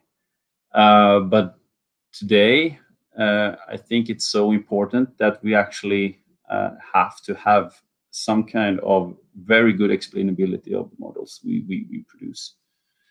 And now, when the EU Commission is putting a proposal in place on that we have to, I think there will be less lock-in effects and less black boxes around the world, at least in Europe. Bring IT with you. One of the coolest things with helping companies become data-driven and do these kind of pilots and do these kind of projects, to me, that is building the bridges internally with the clients, because you have this cross-functional teams that are, before that was a word that happened, and you sat down with the IT, you sat down with the business that wanted to do something. IT, we need IT to bring the data, we need IT for this and that, and it really built bridges internally. And this silo-based things that have been for so long, I think a really data-driven company have very few silos still. But the legacy companies, of course, do. I mean, hell, even we do. Then, do we have any toolkit for success? In my mind, that is what I call an AI strategy. Using an AI strategy is helping you guys, you clients, to actually prioritize between your use cases. In this previous slide, on the below button from the don'ts, I say don't choose the toughest, most obvious use case. Maybe you shouldn't try to, for instance, in healthcare, a lot of, or most cases are looking at predicting cancer, predicting stroke, or something similar, right? Looking at the operational part of it, the surgical part of it, and that is the toughest thing you can do for several reasons. Of course, the validation process of those models are huge. And also, who will? It's the same with the car. Who will rely on a computer in terms of getting the right treatment, and so on? And there is the legal issues and so on. So in healthcare, they would have come a lot further in terms of AI deployments if they have looked internally to actually use machine learning to optimize processes instead. I could give you a lot of fantastic examples of that, but we don't have time. In terms of a strategy model, a tool that works really, really well is something I developed together with a few professors when I did some research during 5 years on how companies should become data-driven. We call it the data science delivery model. And what it does is actually helps you as a client to discover use cases. It helps you to understand the complexity of these use cases using what we call the 4 forces of impact. And then also via the use case matrix, you get a very, very nice visualization of which are the low-hanging fruits, which are the ones that we should go for, which are the ones that require a lot from the business in terms of organizational reorganization. And of course, then we can establish a roadmap for the AI initiatives. All of this sounds logic, I would say, but it's not. Mainly because it's big organizations or very complex organisms. And also they get a lot of information from different consultant companies. This best practice method with a very, very cheesy name, Analytics Jumpstart, is a best practice method that is published. It's based on a CRISP DM, which is data mining, and is wherever we have used it, it has been very, very successful. What it actually aims at is to understand the different define the business needs and the business value you are looking for, and also very early understand if the data can actually deliver on that expectation. Then you start to prioritize between the discrepancy between the data and the business value that you want to achieve. Then you start the modeling, you start in the evaluation. Usually the evaluation process here is a pilot. And then you can deploy it full scale. So a couple of AI applications in real life. I've chosen 3 at this point. And yeah, without further ado, so this is an AI for innovation at a leading accounting firm here in Sweden. They had, when we started working with this firm, they didn't have anything actually. They didn't have even reports, BI reports. So it was a big journey, but an extremely fun one. What they wanted, even though they were the leading accounting firm, they still are. They wanted to move, or they wanted to use data to increase the customer experience and be better at giving them advice, detect certain important patterns that can occur.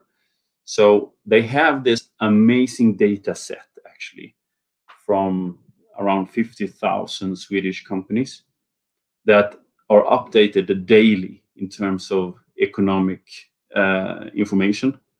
How basically the company finances, and so we started to look at this, and actually from the beginning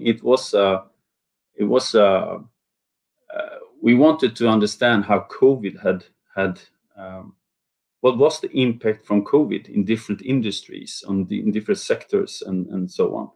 So we started to look at, okay, can we actually do like this? Can we understand the unemployment rate, and can we make industry comparisons? What is the ripple effect if a company goes bankrupt of this size X or of this size over here? What is the ripple effect of that? And when countries delivered crisis packages to big companies and so on, what effect did they have, and what were the ripple effects of that? That was what we wanted, but because of COVID, for some reason that I'm actually don't know exactly, when we started to look into the data, doing the data understanding, following the analytic jumpstart method, we saw that you guys don't have any data from the last 6 months, basically the COVID time. So, okay, what will we do then? But you actually do have, what we found out is a lot of the other interesting data from prior to that, but it's not COVID questions, COVID output that we will get. Okay, so what can we do now with that data? So we looked at it, and we could understand, okay, we can get very interesting KPIs and insights on a country level, on an industry level, and also on a corporate level. And using that, we could do some performance analysis and risk analysis and expansion analysis. And using these type of ideas, we could help them create new business models. Of course, all of this is done very much together with the client. And we came up with something really interesting. Of course, I mean, one of the things was to detect bankruptcy, the risk for bankruptcy. Another one is, what are the detailed factors that are different for successful companies and more and less successful companies? And that was super interesting to be able to, all right, we can actually build a service on this. So they are now looking to scale this and deliver it as a service to clients, meaning that one, you can help as an advisor. We can help you to understand what factors you need to look at in order to move away from being have a very poor margin to increase your margin, or as in this case, where do you want to do your next expansion, in what area of Sweden, and so on. So a very interesting new service from them. Here, completely different. We are using IoT and digital twins in order to create the smartest building in Northern Europe. This is in Norway, and it's it's 80,000 square meters office building, and it's fun and a lot of things, as you can see here. This is the device landscape overview. So as you can see, there are a lot of different logos on this here. All of these logos have a stake here. You have parking, as you can see. You have toilet paper stuff. Here you have lighting and so on, and electricity, of course. So all of these are different types of integrations we have had to do in order to create a representation of this huge building. And we have used a use case approach. So we are right now in the moment of looking at the energy consumption and also parking. So the idea here is to build a lot of services around this office building. So if you have a car or if you have a bike or whatever, when you should actually be able to basically directly go to your parking lot or where you need to park your bike, etc. And a lot of other stuff internally in this building, of course. I think a lot of you guys are interested in the technical design of a thing like this, and it looks a little bit like this design here. As you can see, we use data factor for move data. We use data lake store for storing data for more reporting purposes, but blob for the more unstructured data and semi-structured data. We have Event Hub to keep track of the different streams here for stream analytics, and we use Power BI as the dashboard for tool.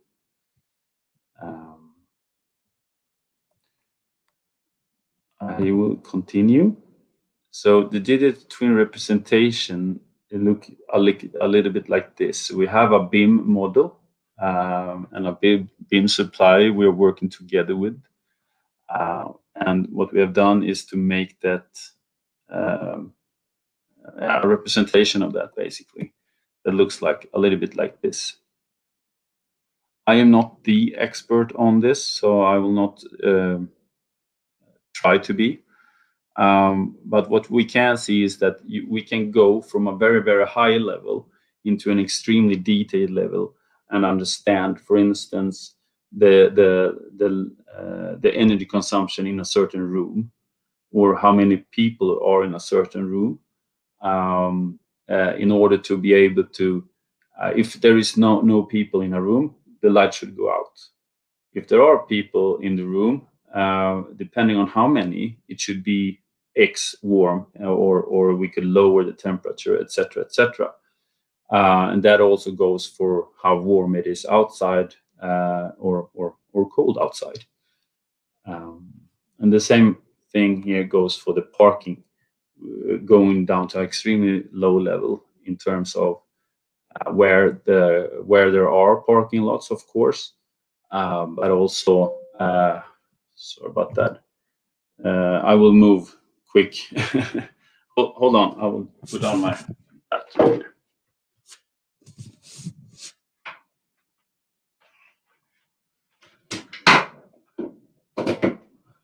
Up, back. Then we have an international brewery that we work with, and they wanted to use data and AI in order to come up with a smarter sales process. There's not so much, I wouldn't say innovation, but definitely automation and smartness involved using custom computer vision and virtual agents as well. First of all, we have what we call a shelf image recognition. This here is what it is actually that before, the sales representative needed to go around with his pen and paper and write down what was missing, basically. Now, using his phone, he will be able to just take pictures, both of the shelves in the store, but also of the shelves in the, as you can see, in the storage room. And it automatically will detect what type of SKU that is gone, meaning article, and how many that we need to replace them with, or how many we need to reorder. We can also see how, or they can actually also look at in the store, the competitor aisle, so to say. How much space does the competitor have? And all of this is allowing them actually to become more of a advisory sales representatives than traditional sales representatives that just want to, okay, here's what you lack, let me provide you with an order. So here you actually can both gain efficiency, you can connect with the client or the customer in a much better way, being the advisor, and of course then also you can work offline, as you can see here.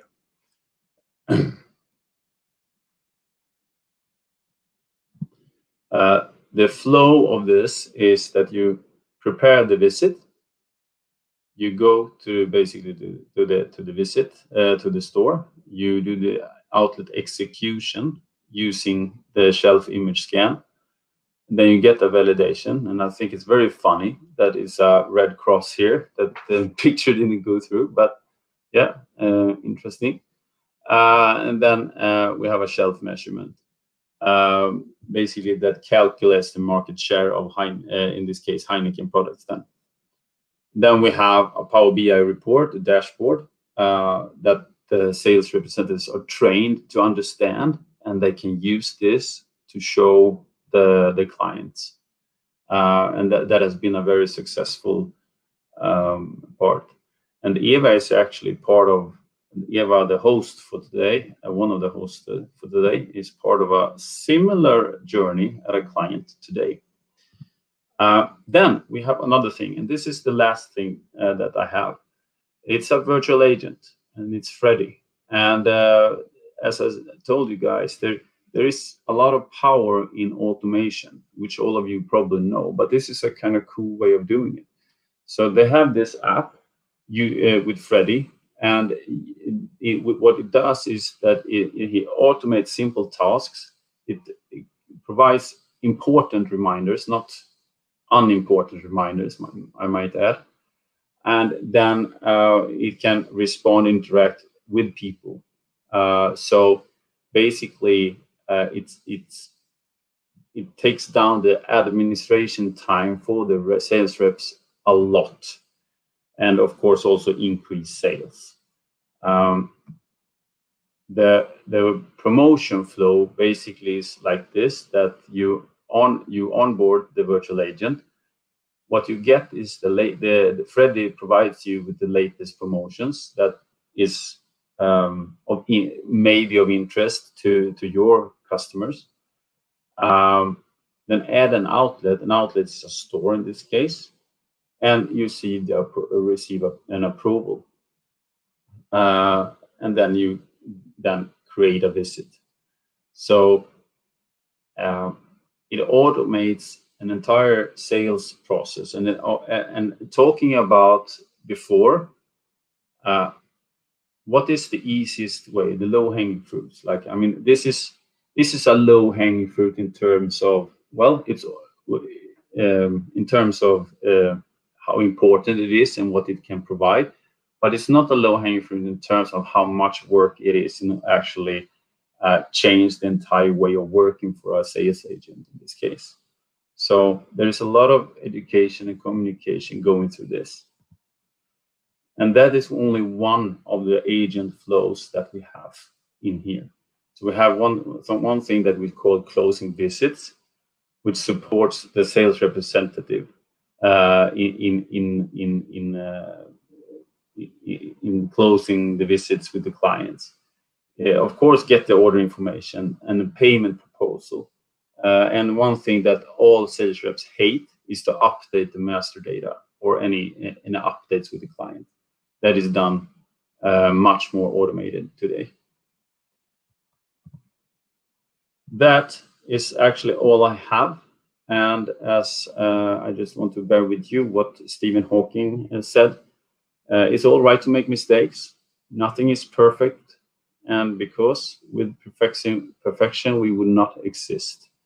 And I absolutely agree. Fantastic, man. And I thank you all so much. And I hope you will have a fantastic day. Thank you. Thank you so much, Peter. That was really, really great.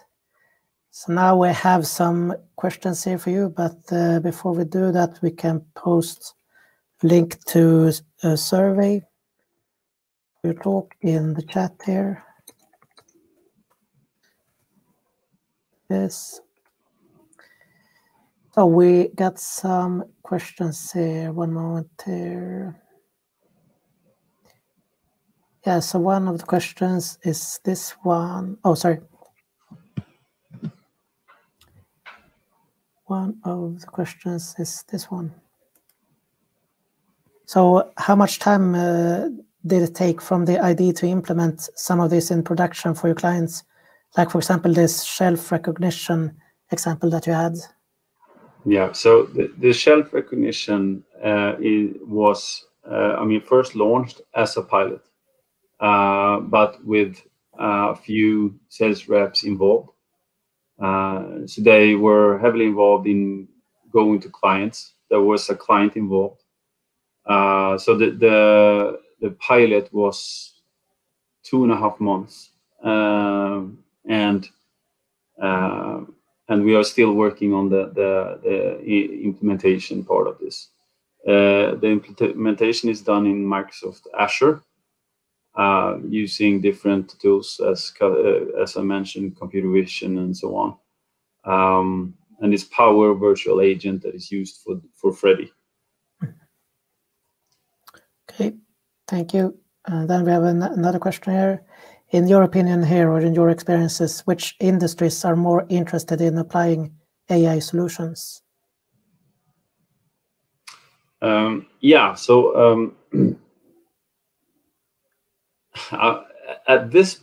where we are today, I would say that all of them are. But looking historically, where we have where it has been very low, I would say in the financial sector and in healthcare, but both of them are really coming out of the starting blocks. And when I say the financial sector, I absolutely don't count in scoring as AI applications. I mean, they have both healthcare and financial sector have both used SaaS for many years, or SPSs or something, and have had researchers. So,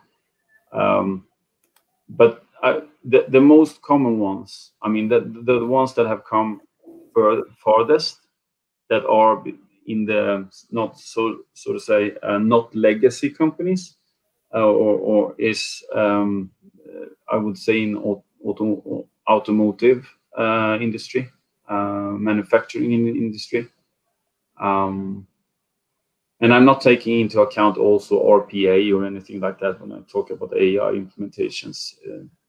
To me, it's absolutely something that has to be in there in the mix, but it's not an AI solution in my mind. And then I also have a comment or a question to you, because you had a comment on Stefan's presentation about the ability to detect falling out of beds at hospitals, and about the return of investment. Can you say a little bit about that? About that, the return on investment on the ones I showed, or the return on investment on his? No, I was thinking more of the return on investment on what he was talking about. Yeah, absolutely. I mean, at least in the Nordics, not so many. There are not so many. You don't count lives in money in terms of revenues. But you absolutely, I mean, the return on investment when it comes to healthcare is huge. Falling out of beds, being able to detect that. I mean, I did a quick Google search for it, so it's 14 billion Swedish crowns per year, I think it was, and which it costs society. So, I mean, the ROI for that is, it should be quite easy to get that budget through, if you ask me. But politicians, I'm not a politician. Yeah, sure. Yeah, so I think we don't have any more questions here from the audience. So then we will just take a small, maybe here is a question here. Yes, one more question. So the question is, in your experience, what is the key driver to boost digital transformation in the Nordics? Is it culture, technology, data, or other things? By boost digital transformation, do you mean to like speed it up, or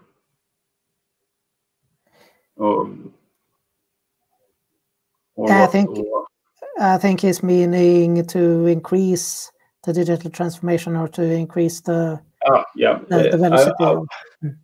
I think that actually the biggest problem, or one of them, is that there is a huge lack of understanding of what it takes to become data-driven in senior management in the Nordics. So there is an education that has to be in place for them, or they can make room for people that know what they're doing. And also, and making room for people that know what they're doing. I mean, they could hire someone that knows what they're doing, which they are, but then also absolutely they must provide both budget and patience for that person in order to actually come up with a good strategy for them. Today, I see a very short lack of patience, and so there have been for several years, and how should I say? They're trying to take shortcuts. I wouldn't say that. I mean, Adobe is a fantastic system, but I wouldn't say that Adobe is like the way to become data-driven in terms of for a marketing department in a big company. It's also one piece of the puzzle, but it's an important piece, but it's far from that. So to boost digital transformation, I would say that the senior management needs to understand better what it actually is, and how much it, not how much it costs, because that varies, but that it actually costs both time and money. So yeah. Thank you. And what do you think? What is the most difficult challenge here? Is it more the technical aspects, or is it more the organizational aspects? I think there is a very fun image of Pac-Man on the internet that culture is eating. What is, I don't remember what it says, but it's true. I mean, culture is actually eating everything. So and that's why I addressed that topic of very early. Start talking to the business, start talking to if the business is driving the initiative, start talking to IT and so on, start engaging with each other, and if you have a data-driven sales program going on, or you have to really start talking to all of them involved in sales to understand what this is. It's not a cost-cutting program. It's a revenue program, or whatever you want to, what the message should be. But it's super important. Yes. Yeah. So see if there are any more questions here. I don't see any more here, so I think we can make a quick transition here, and then after the transition, so stay on the line here, because then we will be up for the panel debate. So if you in the audience have any type of questions for any of our speakers, so just put them in the chat. And thank you once again, Peter, for a very interesting presentation. Thank you, guys. Thank you, everyone.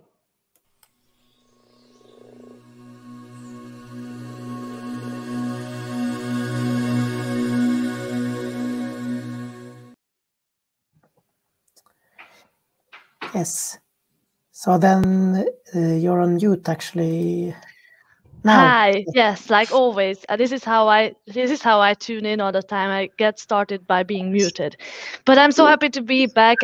We heard some awesome sessions today.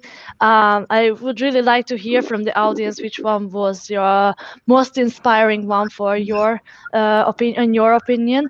And let's see. I think we could get started with questions, right? So. We also wait for questions from the audience, and we also have some questions for you prepared already. So should I go ahead with the first one? Yes. So what is the biggest challenge for putting machine learning into production? Anyone can answer. All right.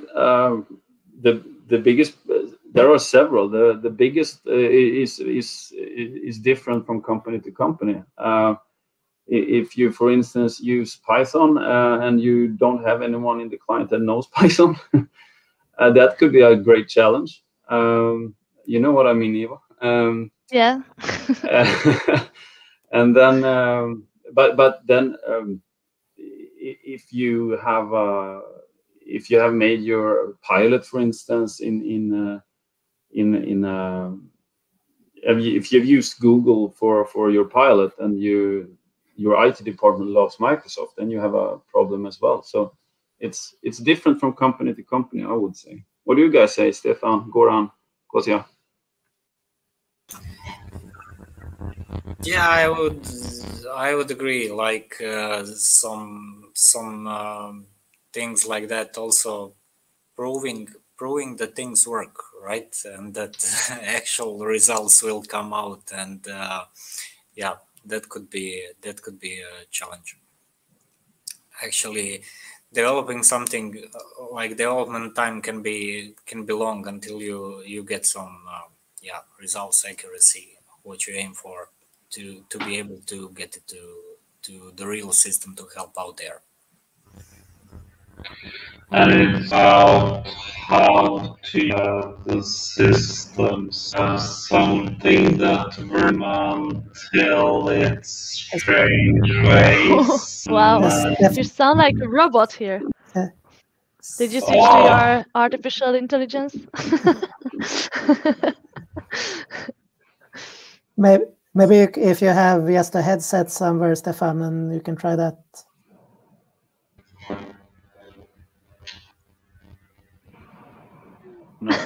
No. It's still very robotic. Yes.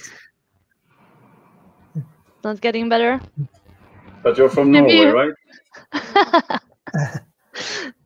Yeah, we can take another question here in the meantime, maybe.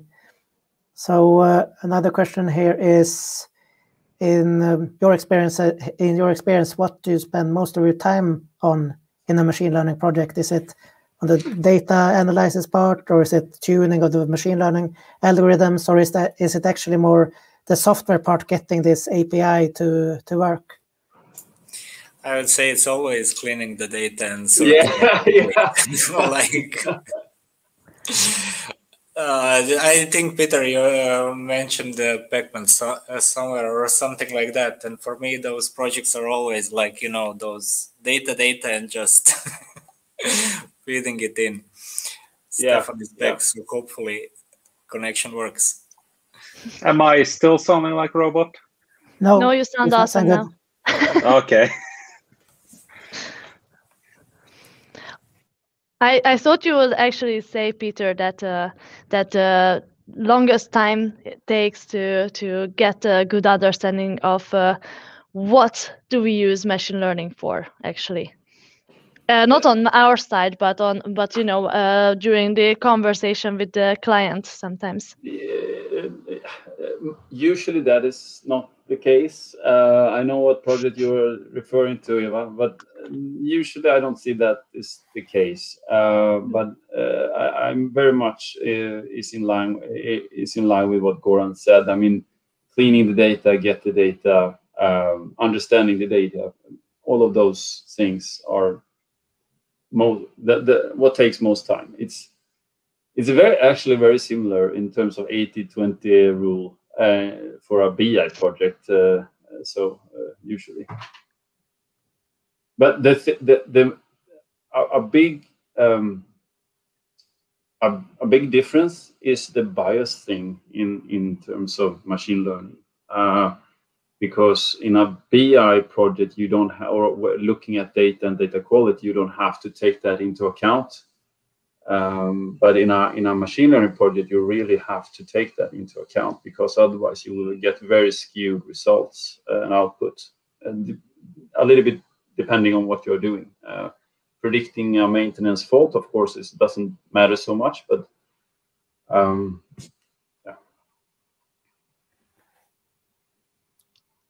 Yes.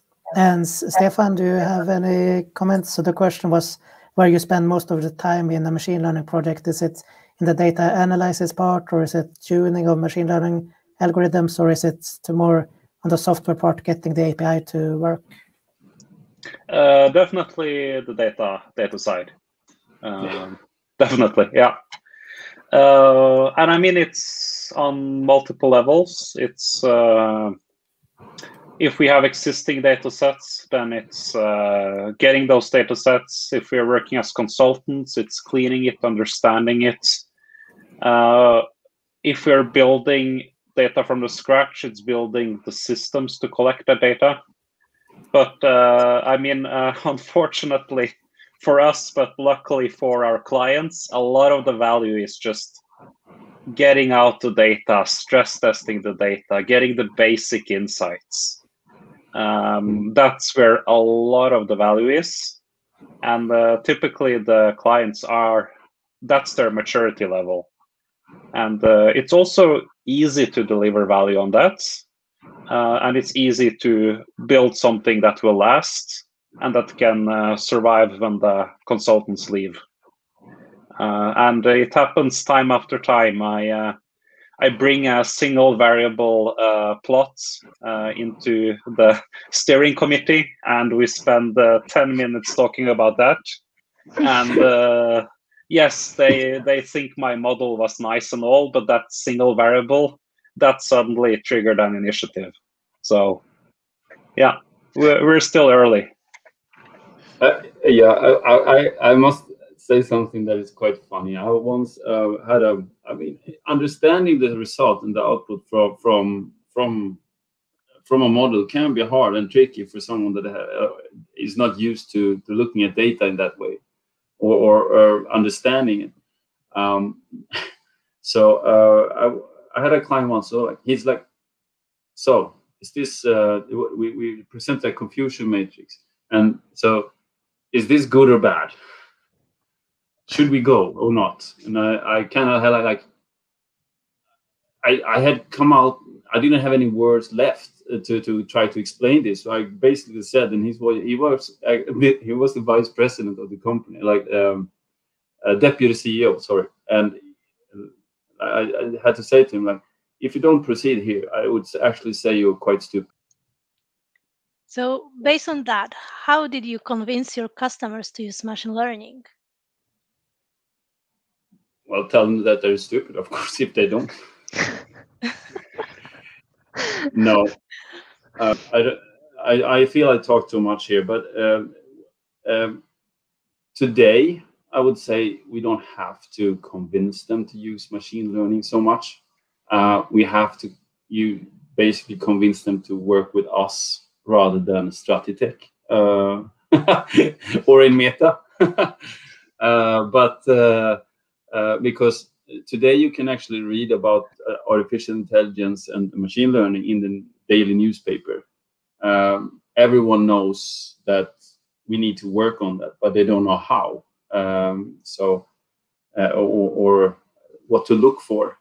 So that's not a problem usually, or at least not that I feel.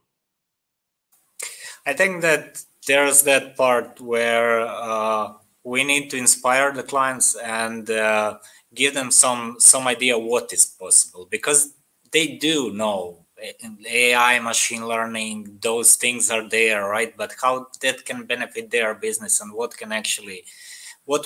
business value it brings at the end of the day, right? Why should they invest in those projects? And especially, as we said, as a consultant, it's always important also to estimate. And for those things, sometimes it's not easy to estimate, okay, how long will it take to get some result out of the whole thing. So just inspiring them and giving them idea, okay, those are possibilities, and then once they are down that road, they can figure out, okay, now we are getting these results, we can get something else out of it, and drive them there. First step to actually get the go is the hardest one, at least that's my opinion. Like for them to have courage to start, and afterwards, yeah, it's easier. So that inspiring part is important, I would say. And maybe for you, Stefan, it's not easy to convince, like, okay, we should install this in the hospital, right? Like why should some hospital put it in a room? Like just for you to collect the data first to be able to show the results. And yeah, because we are in this situation. Of course, there's huge ROI if you start from scratch. But we are not the first ones doing this. There are other technologies out there, other vendors promising stuff. We need to show that we're better than state of the art, and that's basically how I when I deliver or build machine learning models. Typically, I start. Okay, here is a problem. Here is how I can evaluate the value of a solution. What happens if I randomly guess? How much money are we making or losing? Okay, that's one benchmark. Second one, what if I spend half a day writing a SQL query? What's the value of that? What's the value of me spending one more day and then putting this data into AutoML? Yes, you're going to spend a lot of cloud money, but that's a lot cheaper than consulting money. And then, building something custom on top of that, what is the additional value? Sometimes you stop at that simple SQL statement. Sometimes even a perfect model does not make business sense. So it's always like benchmarking against something. Yes, and I think somehow I just got some connection into my next question. So because we were talking about that what is the aim? What do we want to change while using machine learning solutions? So, you know what I want to ask, like, what kind of projects your customers want to use machine learning for? For example, I mean, what is the kind of project, like is it for more like a revenue increase, is it for, so what is the type of project that they are usually coming to you saying that okay, we want to do this and this because we want to reach this and that, or we want to achieve this and that? Maybe I can give one interesting example here. We work a lot with public transport vertical, and somewhere beginning of the year there was a solution developed to make predictions for the bus and trains occupancy, public transport occupancy, and it's widely used, right? When you want to buy a ticket, you see, or you search for the next route, you see how much predictions, how much it will be crowded. Yeah, that's the word I'm looking for. So as an example from one vertical, right? Yeah, so I think if the question is what are the type of applications that the clients are looking for in the beginning, or it's also extremely different depending on what type of industry they're in, I would say. Looking at the manufacturing industry, they usually look at the manufacturing process, or maybe maybe predictive maintenance, the word you were looking for. That's one part of it. Yes. Then the supply chain process. Oh, yeah. So in order to optimize the supply chain or get a better overview of it, and the predictive maintenance has been around for forever almost. So very common in the manufacturing business.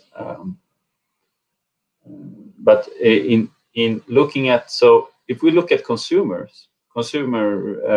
business to consumer related companies, they usually have a strong tendency, I would say, to lean towards customer analytics of many different kinds. But upsell is one, for instance. Mm-hmm. If you look at clients that have like millions of customers that have like millions of clients, like a mobile operator or something, churn is different churn models, and so on. So customer, yes, and it varies from industry to industry. In healthcare, it's not so much predictive maintenance. Yes, however, but it would be great. It absolutely can apply. And I agree, because that's what I had in my head as well. That maybe this can be understood like that. That maybe, okay, like in healthcare, maybe we're more interested in looking into solutions like the convolutional neural network, or like do some like I don't know what else. My brain is so full with all the stories you were coming up with, and I would just repeat the stories you said before. So yeah, but you know what I mean. Stefan, do you have something to add? Yeah, so I really agree on. There are a couple of ways you could provide value with machine learning. One of them is you have a process where there's a lot of revenue going through. There's a lot of value in like marginally improving that 1%. That's probably because Google is investing so much. Like improving ad efficiency 1%. That's a lot of money.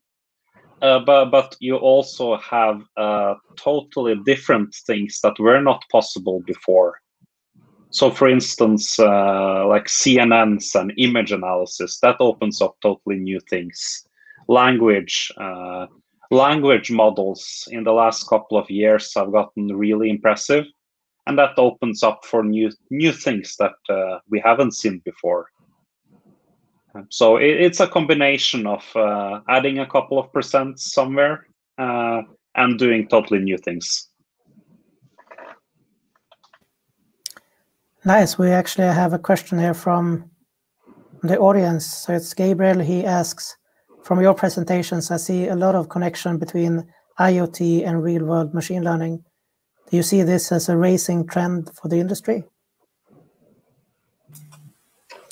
IoT is more and more like it's here for some time, and things are more and more connected. There are more and more sensors, and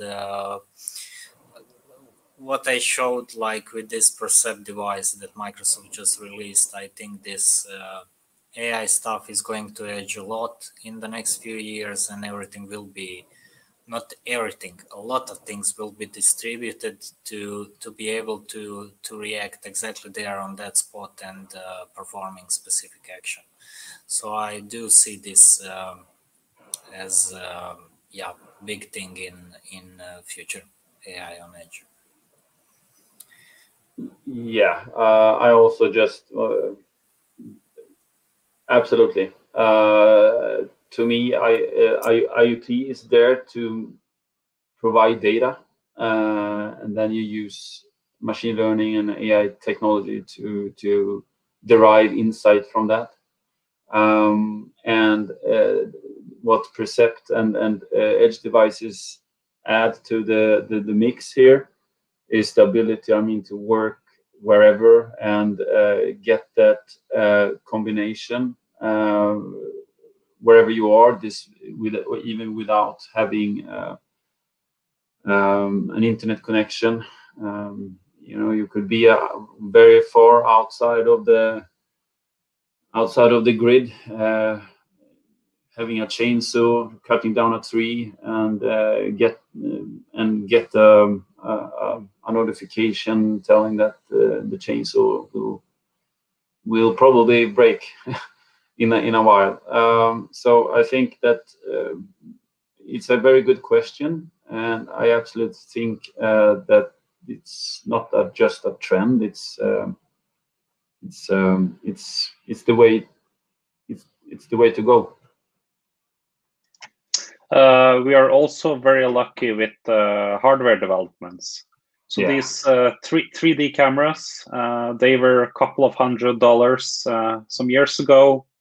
Now you can buy them on AliExpress for a couple tens of dollars. LiDARs were things on self-driving cars that were very expensive. Now there are startups building them for like $1,000, $100. So radars as well. Lots of new tools coming out there. Definitely, and I think like it's great to see that this do-it-yourself community enthusiasts out there are, you know, they trying out stuff, and basically a lot of innovation lives there, right? Just and yeah, a lot of sensors, like they're super cheap and out there, and it's really really great. And it's also really helps that there's so much managed tooling coming out. So let's say you're an embedded developer. Okay, you know how to work with these devices, but you probably don't know machine learning. okay, you have managed machine learning to get something out. And the same way, when I, as a data scientist, I know machine learning, but I'm not good with IoT. So I have someone to hold my hand there with the product. It allows me to get something out. And if it works, we can invest more in it, and then we'll move away to something more custom. But it allows us to demonstrate value quickly, cheaply, and then scale from there.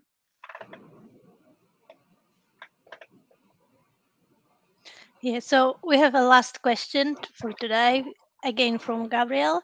So the question is, what are your thoughts about TinyML and TensorFlow Lite? Is this something your companies are interested to explore to bring value to customers?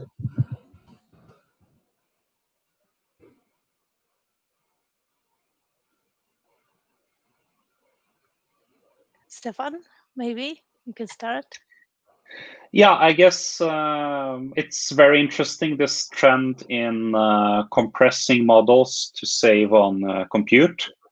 And it's definitely needed in order to run more and more demanding stuff on the edge.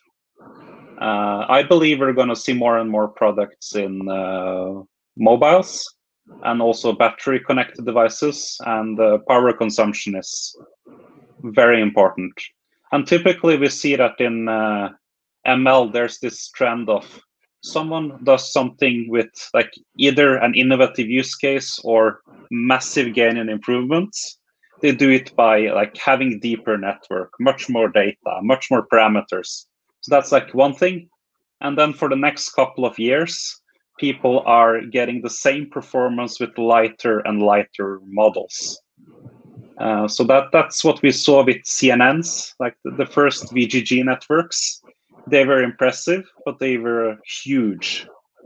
And then we've seen research continue with, can I improve things a bit more with huge networks? And can I have the same performance or better with smaller networks? And also, can I train my model with a lot of data in advance and then save on compute when I do inference?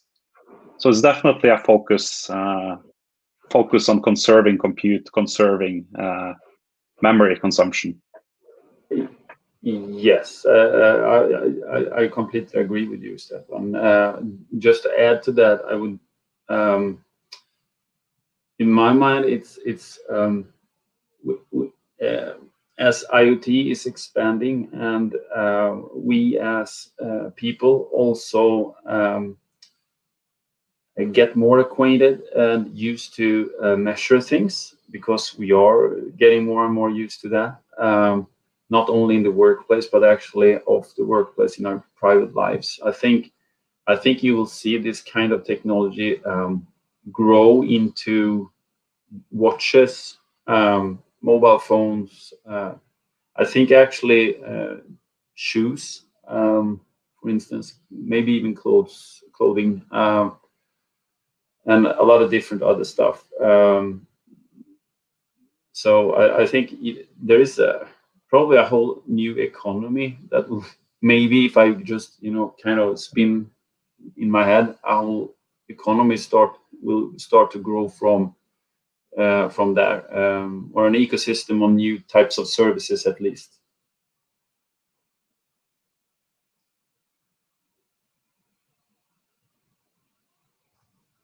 Goran, do you want to comment on this? I fully agree, and like question was like the second part would it be interesting to explore to bring value to customers? I think that's the point, right? If it brings value, if it can bring value to customers, then of course this should be explored and checked, like what can be done with it, and how much value it brings. Yes. Well, I am very happy that we could talk about so many things today. I actually learned a lot from you guys. And then I heard a lot of new things, for example, that I was not aware of. So it was really awesome to hear all these things from you. So I am very happy that we could host you, all of you. So thank you for tonight. I think with that, I'm going to wrap up for tonight. So because somehow these few hours just happened in like 2 minutes, but we've seen a lot of interesting topics and amazing speakers, and your journey doesn't have to end here. You can continue learning with the Cloud Skills Challenge until 10 a.m. on the 24th of September and be the lucky winner of one of the free AI42 swag boxes. And the cool thing actually about this skill challenge is that you will see a real life application of artificial intelligence and machine learning by practicing through the steps of what NASA is doing while they're analyzing moonstones and a lot more things that are very interesting. So I really think it's a good idea to look into this challenge. And then the winner is going to be picked on the 25th of September, and you can review the winners list on our webpage, which is going to be shared as well later on. So thank you all for joining us. Hope you had a great time with the AI42 team. And as our gratitude, please take our Azure Heroes badges with the help of this QR code. And we also hope to see you soon at our next event that is going to go on every second week on Wednesday until the end of the year. And we really hope to see you again soon. And with all that, I thank you again to all our speakers for the amazing night tonight, and to our audience and to our speakers and to our hosts again. Wish you all a great evening, and thank you for joining us. Thank you, everyone. Thank you. Thank you. Bye.